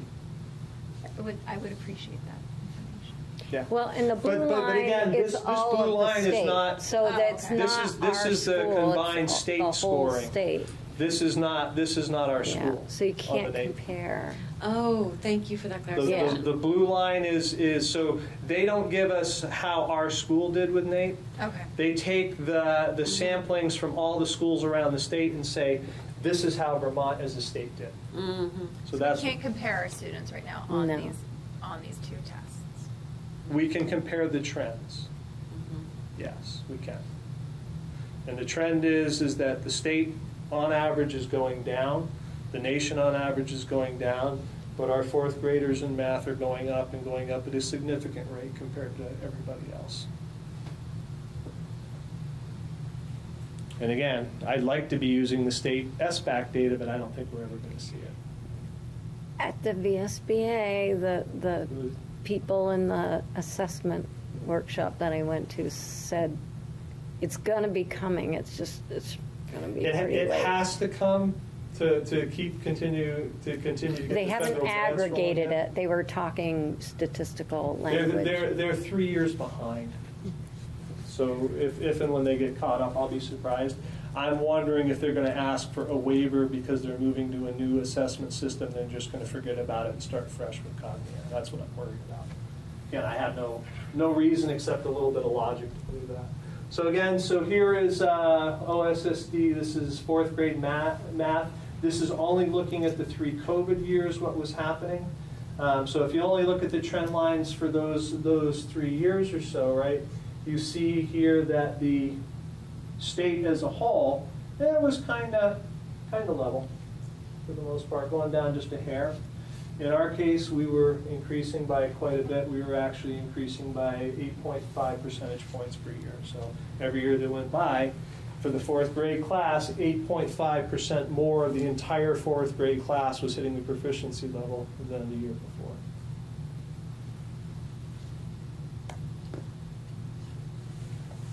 Eighth grade math trends. So look at our 8th graders. We're looking at our older students here, right? Blue, right? We started out in a very low place long kind of before I even came on board.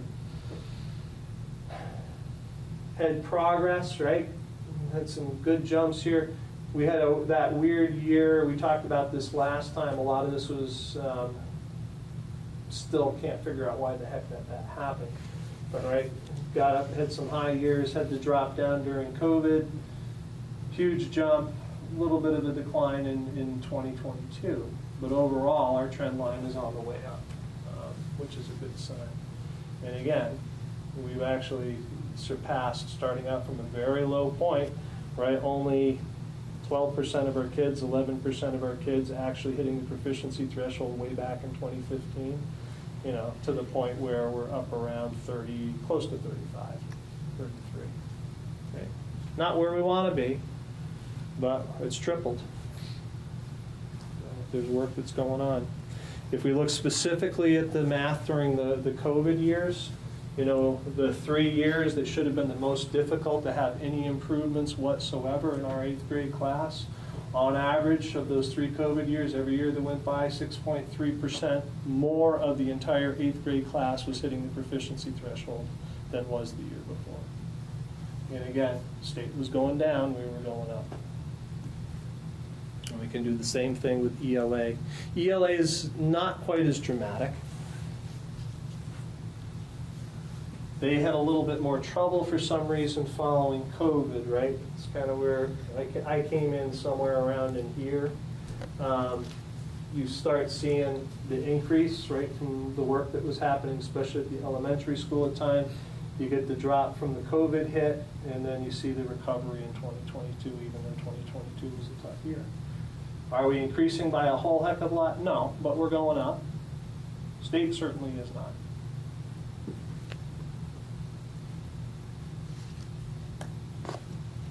Eighth grade, oh, sorry about that. This is fourth grade. This is specifically looking at the 3 COVID years, right? It's kind of flat. State's going down.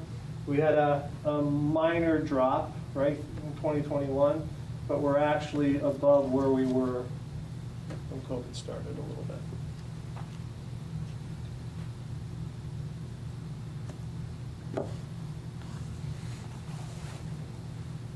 What does it mean? Our students are improving faster than the state and the nation in ELA and math.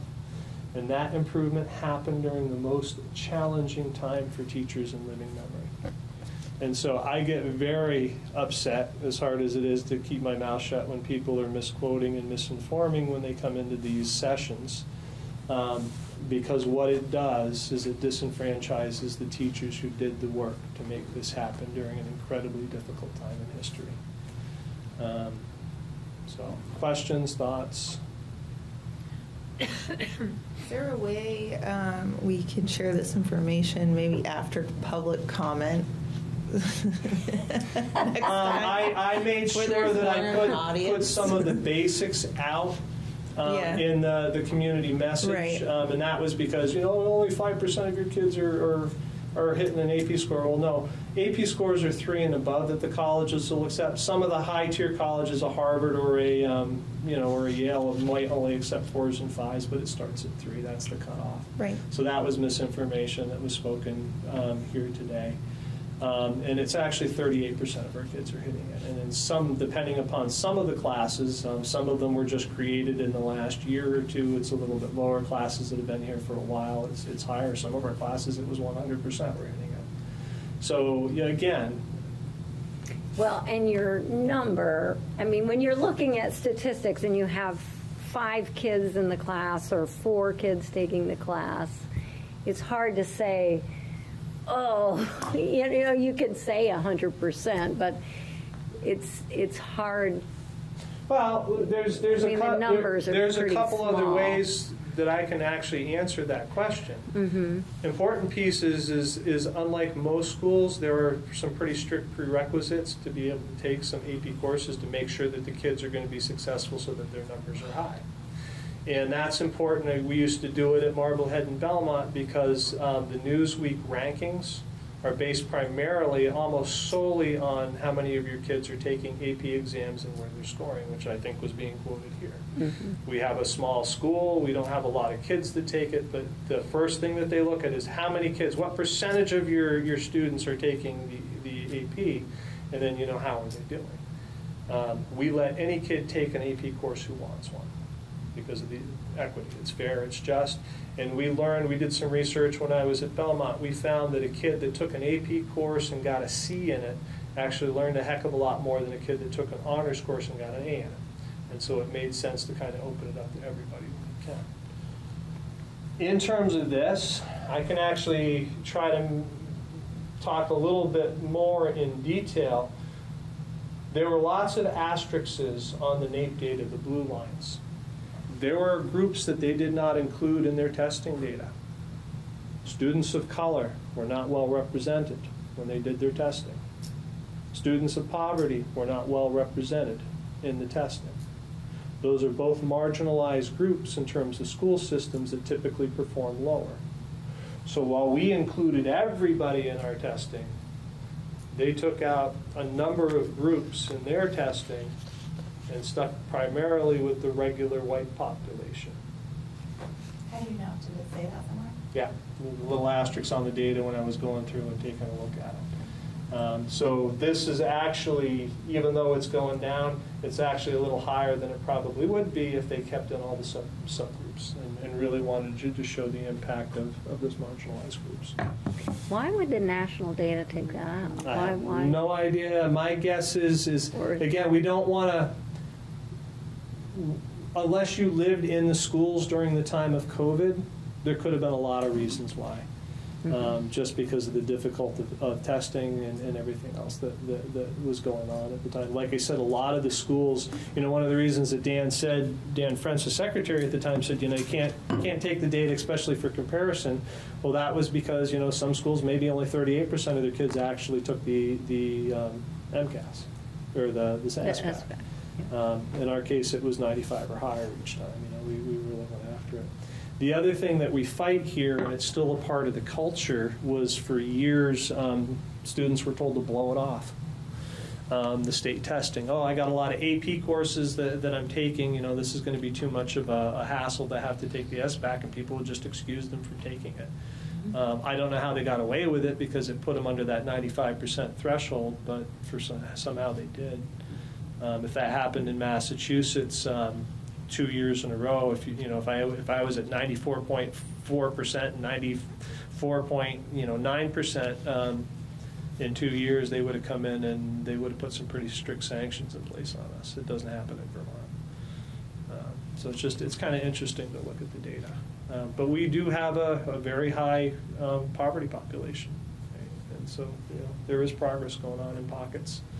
It's getting better now that we've got the systems to manage it. So at least in terms of ELA, I've got some comparisons I can show. Again, the absolute data might be comparable. I can't say for sure. I tried to do a little bit of research. The last time that somebody tried to compare SBAC to NAEP data was like in 2015 or 14. And so it just didn't seem appropriate if there were 7 or 8 years that had passed on the absolute side. But there is a correlation between the two. But the trend data, are students getting better? Are they getting worse? That you can tell a lot about. And so next time, hopefully, what we'll be looking at is we'll be looking at the adaptability end in the special education data, assuming we get what we need. So do you ever call or talk to anybody in person at the state education? Yeah, Dan actually, I give him credit, he met with us. And he says what about the timeline for the They told us mid-November for the the release of the state aggregated data. So when you went to the website and it wasn't working, do you call the office and say, hello, what's the deal? Can you send me my information? It's obvious what's going on. They're creating a new website from scratch. And my guess is that they're trying to get up to date. Typically, in most scenarios, that's something that, we get messages from the AOE, usually from the secretary, the superintendents do, that kind of outline the things they're working on and what's changing and what to expect. But this was another one that we didn't get a message on. We didn't get a message on the fact that they were changing SBAC until just before the board meeting last. So, that happens. So the communication piece there is tough sometimes. So when you compile the SBAC data internally, you take do you get a report of everybody's scores, like everybody in the school, and then you take them by... If they have their data the way that it's supposed to be, we get it by aggregate for the state. This is how all third graders in the state performed. This is how the third graders in your district performed. This is how the third graders in Braintree performed. This is how the third graders in Brookfield. So you get all that data. In the report that they haven't sent you yet? Usually. Okay, so the report that you have, that you just presented, that we looked at individual students and put the pieces together ourselves because we had the data for each individual student. How does that come to you? And just this is all the letters graders? you get when your kids take that's how it comes. So you get a copy of the letter?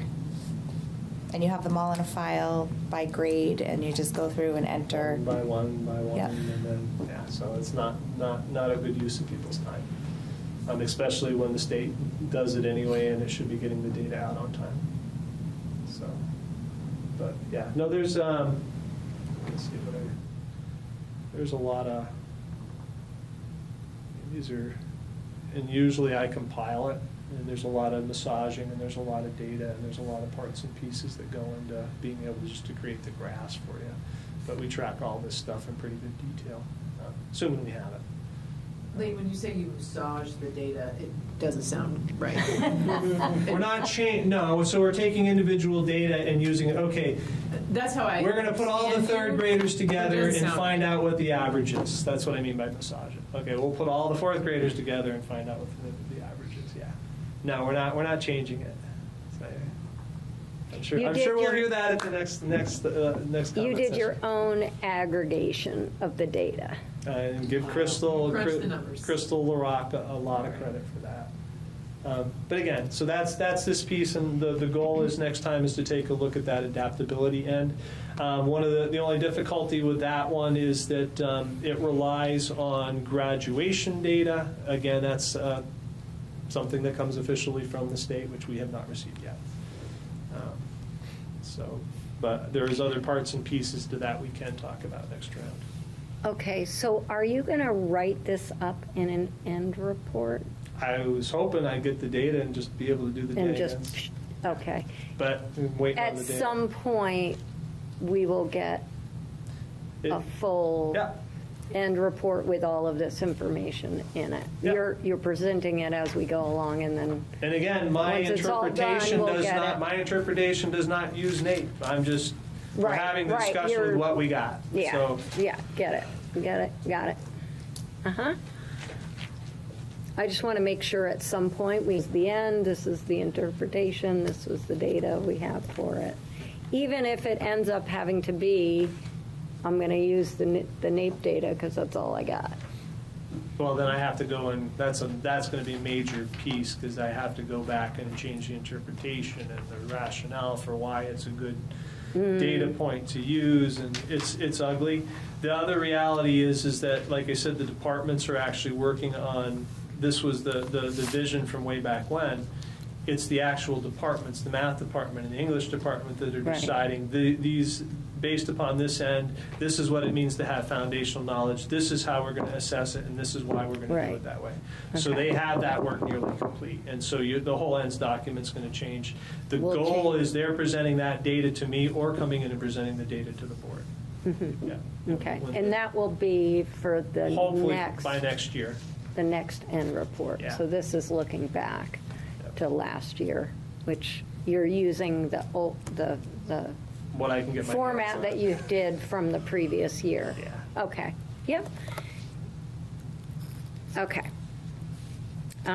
So moving on, we have board policy 4.4, and I remember each month you all had asked for the next month's self-eval to be in the packet, and I didn't get it out in time for Linda to put it in the packet.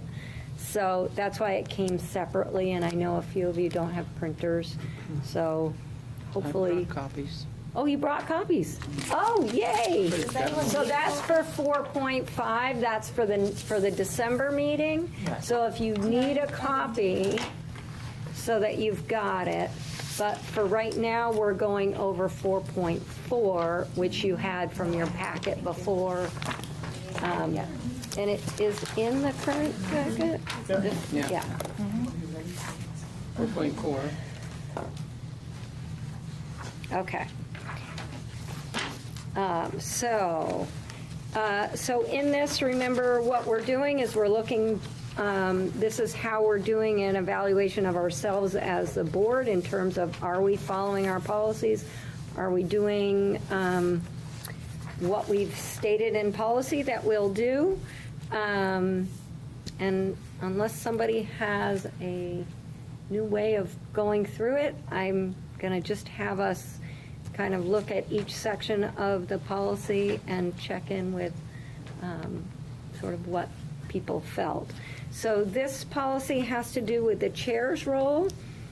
The first section of the policy, the chair, a specially empowered member of the board, ensures the integrity of the board's process, and secondarily, occasionally represents the board to outside parties.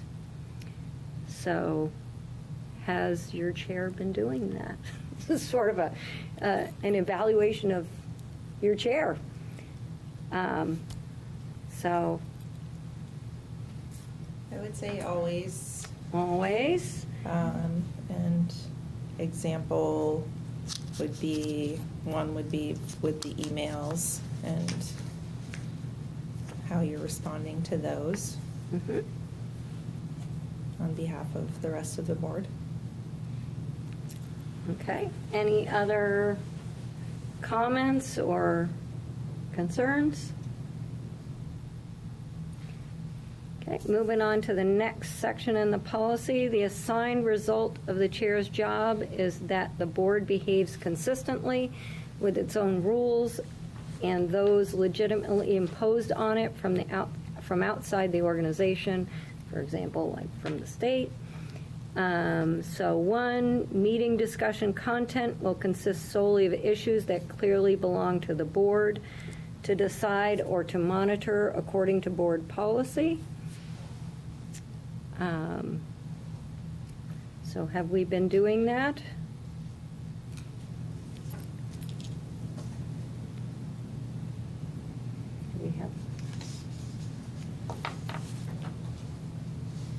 Are we keeping to our agenda? Are we staying in the board's domain? Are we getting into operational decision-making? We are definitely not getting into operational Okay, so it's hard not to, right? But we are not doing that. We are staying at the board level, policy level. Number 2, information that is for neither monitoring performance nor board decisions will be avoided or minimized and always noted as such. So those are those things that go into the consent agenda. Those are things that are required by the state, but we've delegated to Lane to take care of, but he has to have us take a look at it and approve it because of state law. You've got a divisive policy you're going to have to start looking at next time. Uh-oh, are you? Required under state law. Okay, which one is that? So that's the... is that the equity? Are they making us do No, an it's equity? the non-discrimination in mascots and school branding. So we'll Okay. see that next time. So get prepared for your next round. So remember, one of his jobs, one of our policies says he has to make sure that our district has all of the state mandated required policies. So, and then because of state law, we have to approve them. So that's that section. Deliberation will be fair, open, and thorough, but also timely, orderly, and kept to the point. I'd say most of the time. Some of the time. Yeah, most of the time we can get distracted and. Yeah. We have time management issues. Yeah, I have no sense of time. I will own that. For me, a half an hour can sometimes feel like it was 5 minutes. So I've been relying on Katja a lot. She's done an excellent job of just sort of being the timer, which I really appreciate. But that could always be improved upon. The next section, the authority of the chair consists in making decisions that fall within topics covered by board policies on governance process and board management delegation, with the exception of employment or termination of a superintendent, so the chair can't do that. Areas where the board specifically delegates portions of this authority to others. Can't think of an example of where we've done that. The chair is authorized to use any reasonable interpretation of the provisions in these policies. So 1, the chair is empowered to chair board meetings with all the commonly accepted powers of that position, such as ruling and recognizing. I think I've been trying to do that fairly well. Any comments, concerns? The chair has no authority to make decisions about policies created by the board within ends and executive limitations policy areas. Remember, we work as a board as a whole, so we make decisions as a board. The chair doesn't have any special authority to make decisions in that area. Therefore, the chair has no authority to supervise or direct the superintendent. Superintendent is here. I haven't been telling you to do things on the side. I know perhaps, maybe that was in the next section. Yeah. 3, the chair may represent the board to outside parties in announcing board-stated positions and in stating chair decisions and interpretations within areas delegated to her or him, and report such activity at the next meeting of the board. There, I've tried to let people know if I've said something, so like, that's why I liked being able to CC you all when I responded to somebody's email, so you all didn't get to see one of the emails that I sent, just explaining to someone who was contending that I responded to somebody during public comment, and so I shared with them the preamble stating again that I may respond if I'm going to explain that you can use the complaint procedure or you can contact such and such a staff person. So I've been trying to make sure that I share that information with people so they know. Any other concerns in that area? Okay. The chair may delegate this authority, but remains accountable for its use. I haven't really delegated much. Periodically, I've delegated to Katya. Little things here and there. The chair will ensure that the board fulfills its obligations and works to improve the board's performance. Been trying to do that. Encouraged you all to go to the VSBA conference. Hopefully, the board decided, that we wanted to kind of have things in this binder. I think that will be helpful for all board members to just kind of not rely on one person to remember everything or to have all that sort of knowledge so that it's shared so everybody knows how we're operating. All right, so we're supposed to select one area for improvement. I have one area for improvement. So I think it's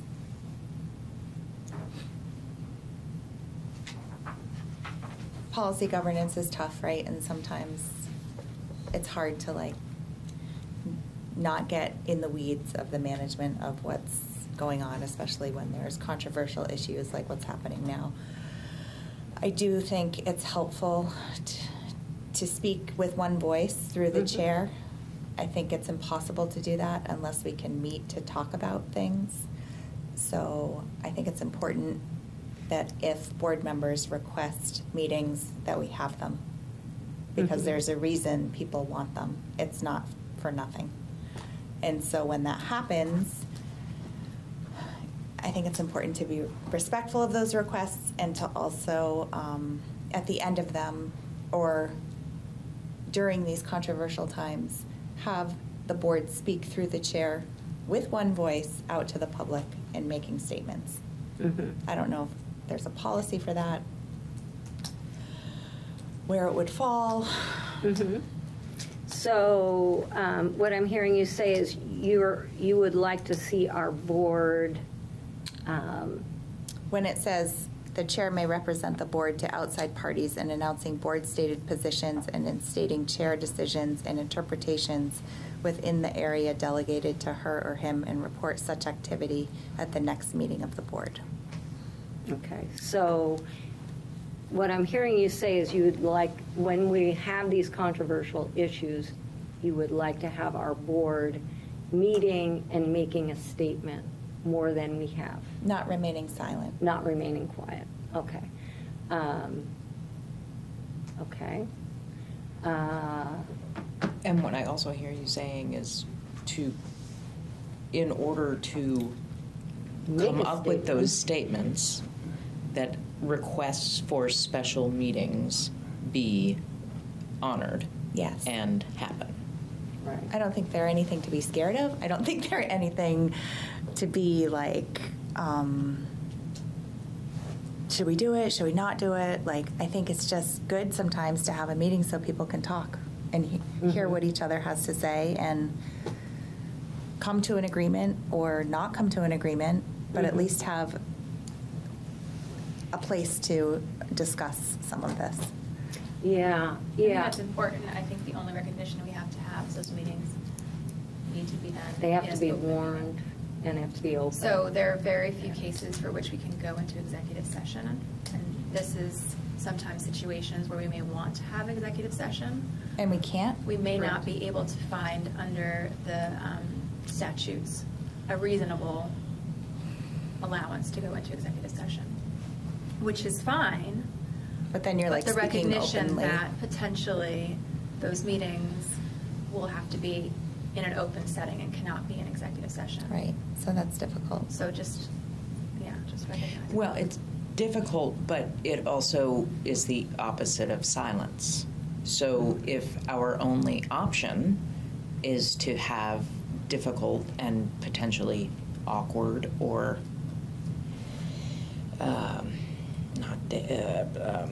creating more or less conflict, that, in my opinion, is better than silence, especially when we have public comment filled with asking us not to be silent. Mm-hmm. So if we can't do it privately, then we have to do it publicly. But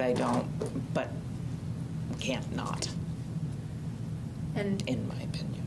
advice and counsel from legal counsel, that can always be That can be an an executive Yeah. session. Mhm. So that is a way to be able to conduct executive session with legal counsel present on a topic or issue. Discussions leading up to the legal counsel would be an Be open open. session. Mhm. And obviously, no decisions can be made in executive session, so we can't draft an article or anything in executive session, correct? We could come up with a statement in executive session. Yeah, I but thought. you'd have to vote. You'd have to vote To direct Vote on the the statement chair, out right, in you the could, open. right, Yeah. right.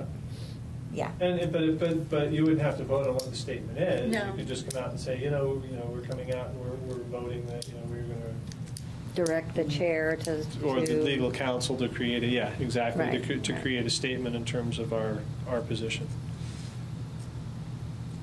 So if we had legal counsel there, we could enter into executive session with the legal You have the right to counsel. keep that information privileged. Yeah. So it seems like we should do more of that. That's all I'm saying. Okay, so. The discussion still has to be public. Yes. The discussion to go into executive session. The discussion of Or- the topics are public.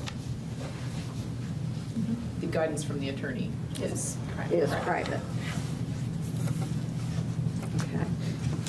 So. But the attorney can help guide us make a statement so that, Right. like, we can all talk about it openly, go With our into attorney. executive session with the attorney, come up with a statement that you then present to the public so that we're not silent. That Right. seems like a way to make it work. And on topics of controversy, I highly recommend that you go with whatever statement that legal counsel creates. Yeah. Yeah. Another general question over when we were reviewing these. One of the actions we do is select one area of this policy for improvement over the next Mhm. year, but then we move on to the next policy at the next meeting, and how are we holding ourselves accountable to actually? Well, because you see that we have in here What actions will we commit to in the next year to improve our application of this policy? Who will be accountable for leadership to ensure it happens? Well, I think that, yeah, that's When kind of will my question. Like, we when assess our when we do progress? this, how are we making sure that we're actually, like, next month, we're looking back at what we reviewed last month and we're actually making actions, we're doing those actions that we're committing to. Well, when do we want to reassess our progress on this? We could say we want to do it at the next meeting. Would the board like to do that? Are we going to have more? Well, they just said we were going to have a new state-required policy, so maybe we'll have another controversy. And we might need to have a special meeting. So when do we, so one of the things we have in here, if you look on the last page, it says, when will we reassess our progress? I'm saying this more of like in a general term with all of these, because I feel like we review them, we select an area, we talk about the actions, and then typically we're like, we'll reassess this progress in a year, but are we actually like? It's on our annual agenda. So like in a year, we'll review this We'll again go back. and say, yes, did we, over the we? last year, commit to making a statement publicly if a controversy that we all felt like required a certain meeting and make a statement? Did that happen? Yes or no? In a year, when we review this again? Make sense? All right. I'm getting really tired. I know. What time is it? I got my flu shot today, and I'm like, a little bit. We're at 8:30. We've got Heather coming at 8:20. So just let her know we're real close. Okay, well let's get there fast. All right, so we're good. So I've been hanging on to these. Maybe what I'll do is put it in some sort of format. Well, I think like that, like, you know how we were like review minutes from the previous meeting? Right. Like, I almost feel like that would be a great thing to have, like, this was what we reviewed and this is what we all came up with, and just so we can all like be like, oh, okay, yeah, we remember that, and then next year we'll review it again. Well, do we want to review this one at the next meeting or at the? No. Okay, so next year. So we're good with next year. But we should have a place where we have the. Yeah, so I may have you, I may bring you my things to just your notes, okay. Have in a thing so that we can refer back to them. I've just been keeping them, and they're kind of messy. Okay. And I'm printing on scrap paper, but I will, well, at least we can have some sort of record. Plus, it's on our, you remember when I'm saying our annual agenda, that's the whole year. Remember, we looked at that at the beginning in August, what happens, and each one of these policies that we review is on that, and it'll be there again next year, so it sort of prompts us to do that review again. But when we do that, then we can look at, okay, what did we say we would focus on, and we can make sure we've done that as part of that review. I know we're trying to hurry, but I have one more question. Sure. In terms of the special meeting. So if a board member requests a special meeting, is it up to the chair to say, well, I don't think there's reason to have one? Yeah, so no? And that happened. And the other thing is emergency meetings, it has to be an emergency. Right, but there's a distinction between special and emergency. Yes, right? yes. So what got requested was an emergency meeting. An emergency meeting is an emergency meeting. So emergency defined by whom? Defined, so legal counsel gives you the idea of what, so an emergency, so like during Irene, an emergency meeting could be the water is running, you've got all these people together to figure out how you're going to stop the water from going. An emergency meeting could be, I don't know, we have some emergency here and you need a board decision and we need to get together. You don't have to warn it, it's just poof, it happens. And I should look at our it says in here what counts as an emergency meeting. So what we could have had was a special meeting, but what got requested was an emergency meeting. And I was actually away. Katja spoke with legal counsel, and I believe there wasn't an emergency. It's on the 4th page of the Vermont Legal Services Council in here. What constitutes an emergency meeting, a special meeting, regular meeting. So saying we'd like to request a special meeting.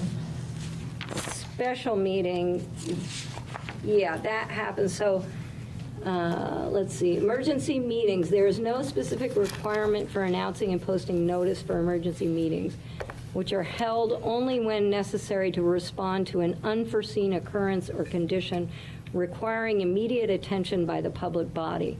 Creating a statement by the board isn't an emergency. I would argue it depends upon what the situation is. Oh, yeah, I guess Your so. building just collapsed. Yeah, okay, but that's the emergency, is the building collapsed. Well, but this is a very subjective thing, though, what constitutes an emergency. Death threats, I think, constitute an emergency. A lawsuit? A lawsuit, certainly. Let's see. What And did they say? I would disagree. I would say those can wait 48 hours for the special meeting status and being warned. So I requested well, an emergency. Maybe not. Yeah. But I don't know why I'm speaking vaguely about this. But so I requested an an board do emergency about meeting. a death threat, right? Like, so I would have loved response. guidance. Hey, why don't we see if we can get a special meeting together, because this doesn't. I feel like there was just a very. We're not going to do that, and personally, I felt it was an emergency, but not by school board rules, and that's fine. Guidance would have been good, but there was just this shutdown, what I felt was a shutdown of communication. We're not going to do it. We'll come, we'll hear public comment, and yet again, we're not saying anything. We can't in public comment, but recognize, and I'm happy to say this publicly because I've said it to them directly, recognize the group of people that is coming in to make public comment is choosing venues on purpose to make sure that there is no comment back. I had a 2-hour open forum that all these folks were at. Not one of them asked a question. And that is not the first time. When Black Lives Matter came up, it was primarily the same group of folks. I held 2 open forums before board meetings. They were there. They would not ask questions about the issue. And when we asked them specifically about it at the Braintree piece and said, hey, I had that open forum, how come people weren't asking questions? Because we don't want to talk with you. So it's disingenuous for them to come in and say that people aren't talking when they don't want to talk to us. They are choosing these venues on purpose because it's a one-sided conversation. They have been advised by me repeatedly, look, if you've got good stuff here, you've got a right to your beliefs and you want to talk with the board, you reach out to Linda and you ask her to put it on see if they can get put on the agenda so that you can have that discussion. So they've had that information for a while. So I would just argue, at least in the case of these folks, if we can get a discussion with them, I think it would be awesome and I think it would be very beneficial. But my experience has been the last thing they want is an open discussion. But we can put it on the agenda. So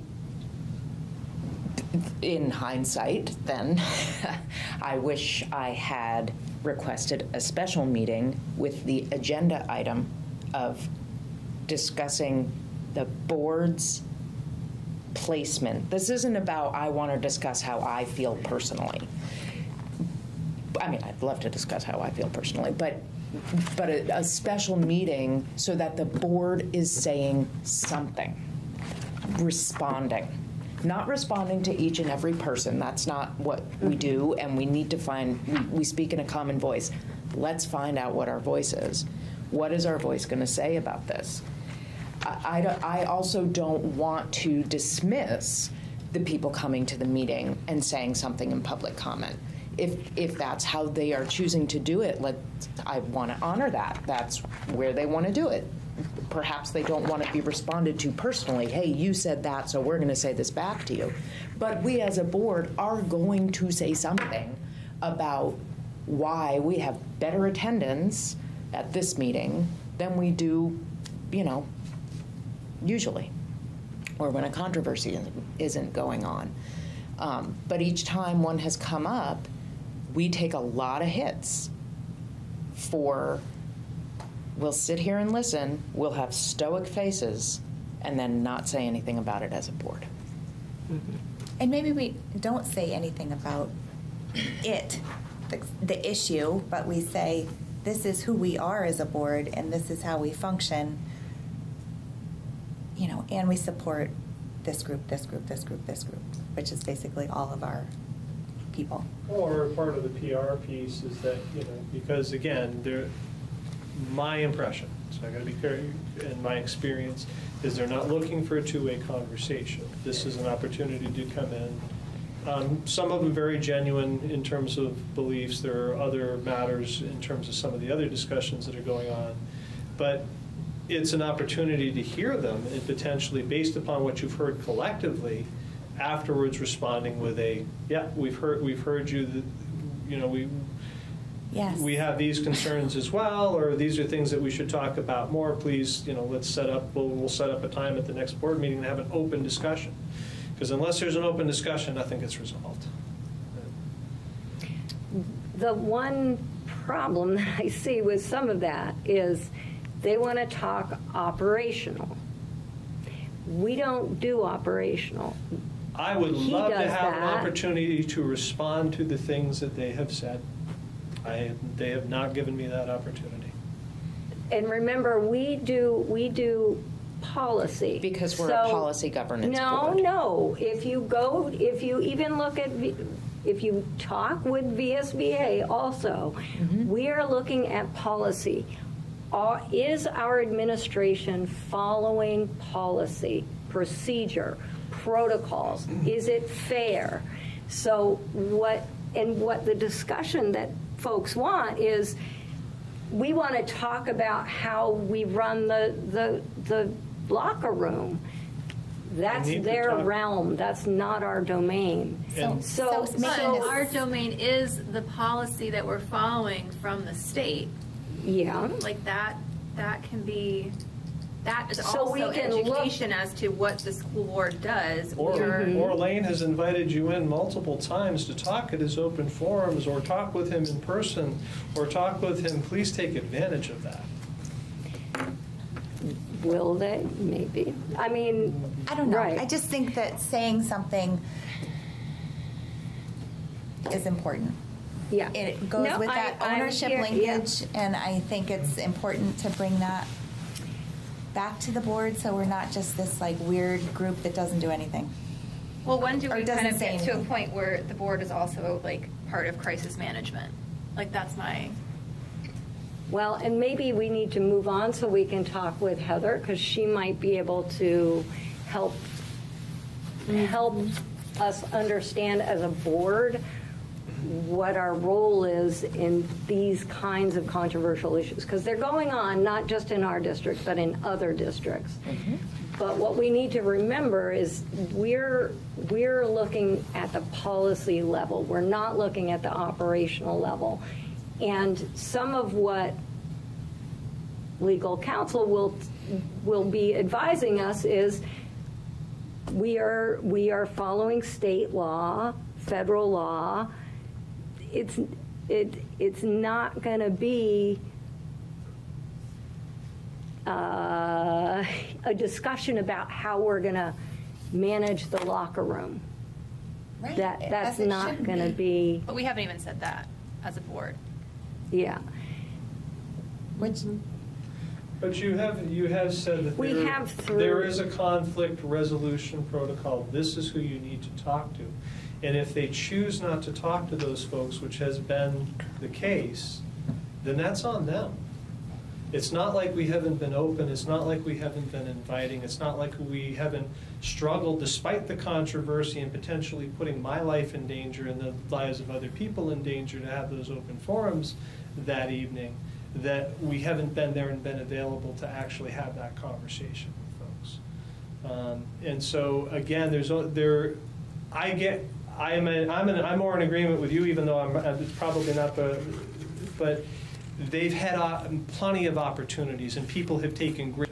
So at some point in time, it literally has to be said is that these are your opportunities, take them. If not, then move on. If you have legitimate complaints, I told that to John Clark half a dozen times. If you think you have legitimate complaints, then you need to file it so people can investigate and can take a look. That's the appropriate way that we do things. Lawsuits, I commend them for filing a lawsuit because that's the civil way of doing things. That's why they exist. Appeals are the civil way of doing things. Raining down terror and violence on a school district is not the way to do things. Right. So we all get that. But just having a discussion about it and making a statement to the public would be, seems like a thing we could do. And I'm not in disagreement to help our ownership linkage. Noted. And so in requesting meetings going forward, it's helpful to hear how that needs to be and the kind of meeting it needs to be and what will happen and all of that. Yeah, and I think we did respond to the one request for the emergency meeting, and I included the legal counsel advice on that. I don't think I ever went got out that to email, but everybody. I know there was like 4 of us that asked for a meeting. Maybe it was a emergency meeting, and clearly that was not the right thing to ask for, but I don't know. It never happened. Here we are. It's all fine, just going forward. Noted, duly noted, Okay. and I appreciate you bringing it up. And it is on here now as our goal. Perfect. Is to make sure that we are making statements and meeting, and that so the other thing is, though, please just one at a time.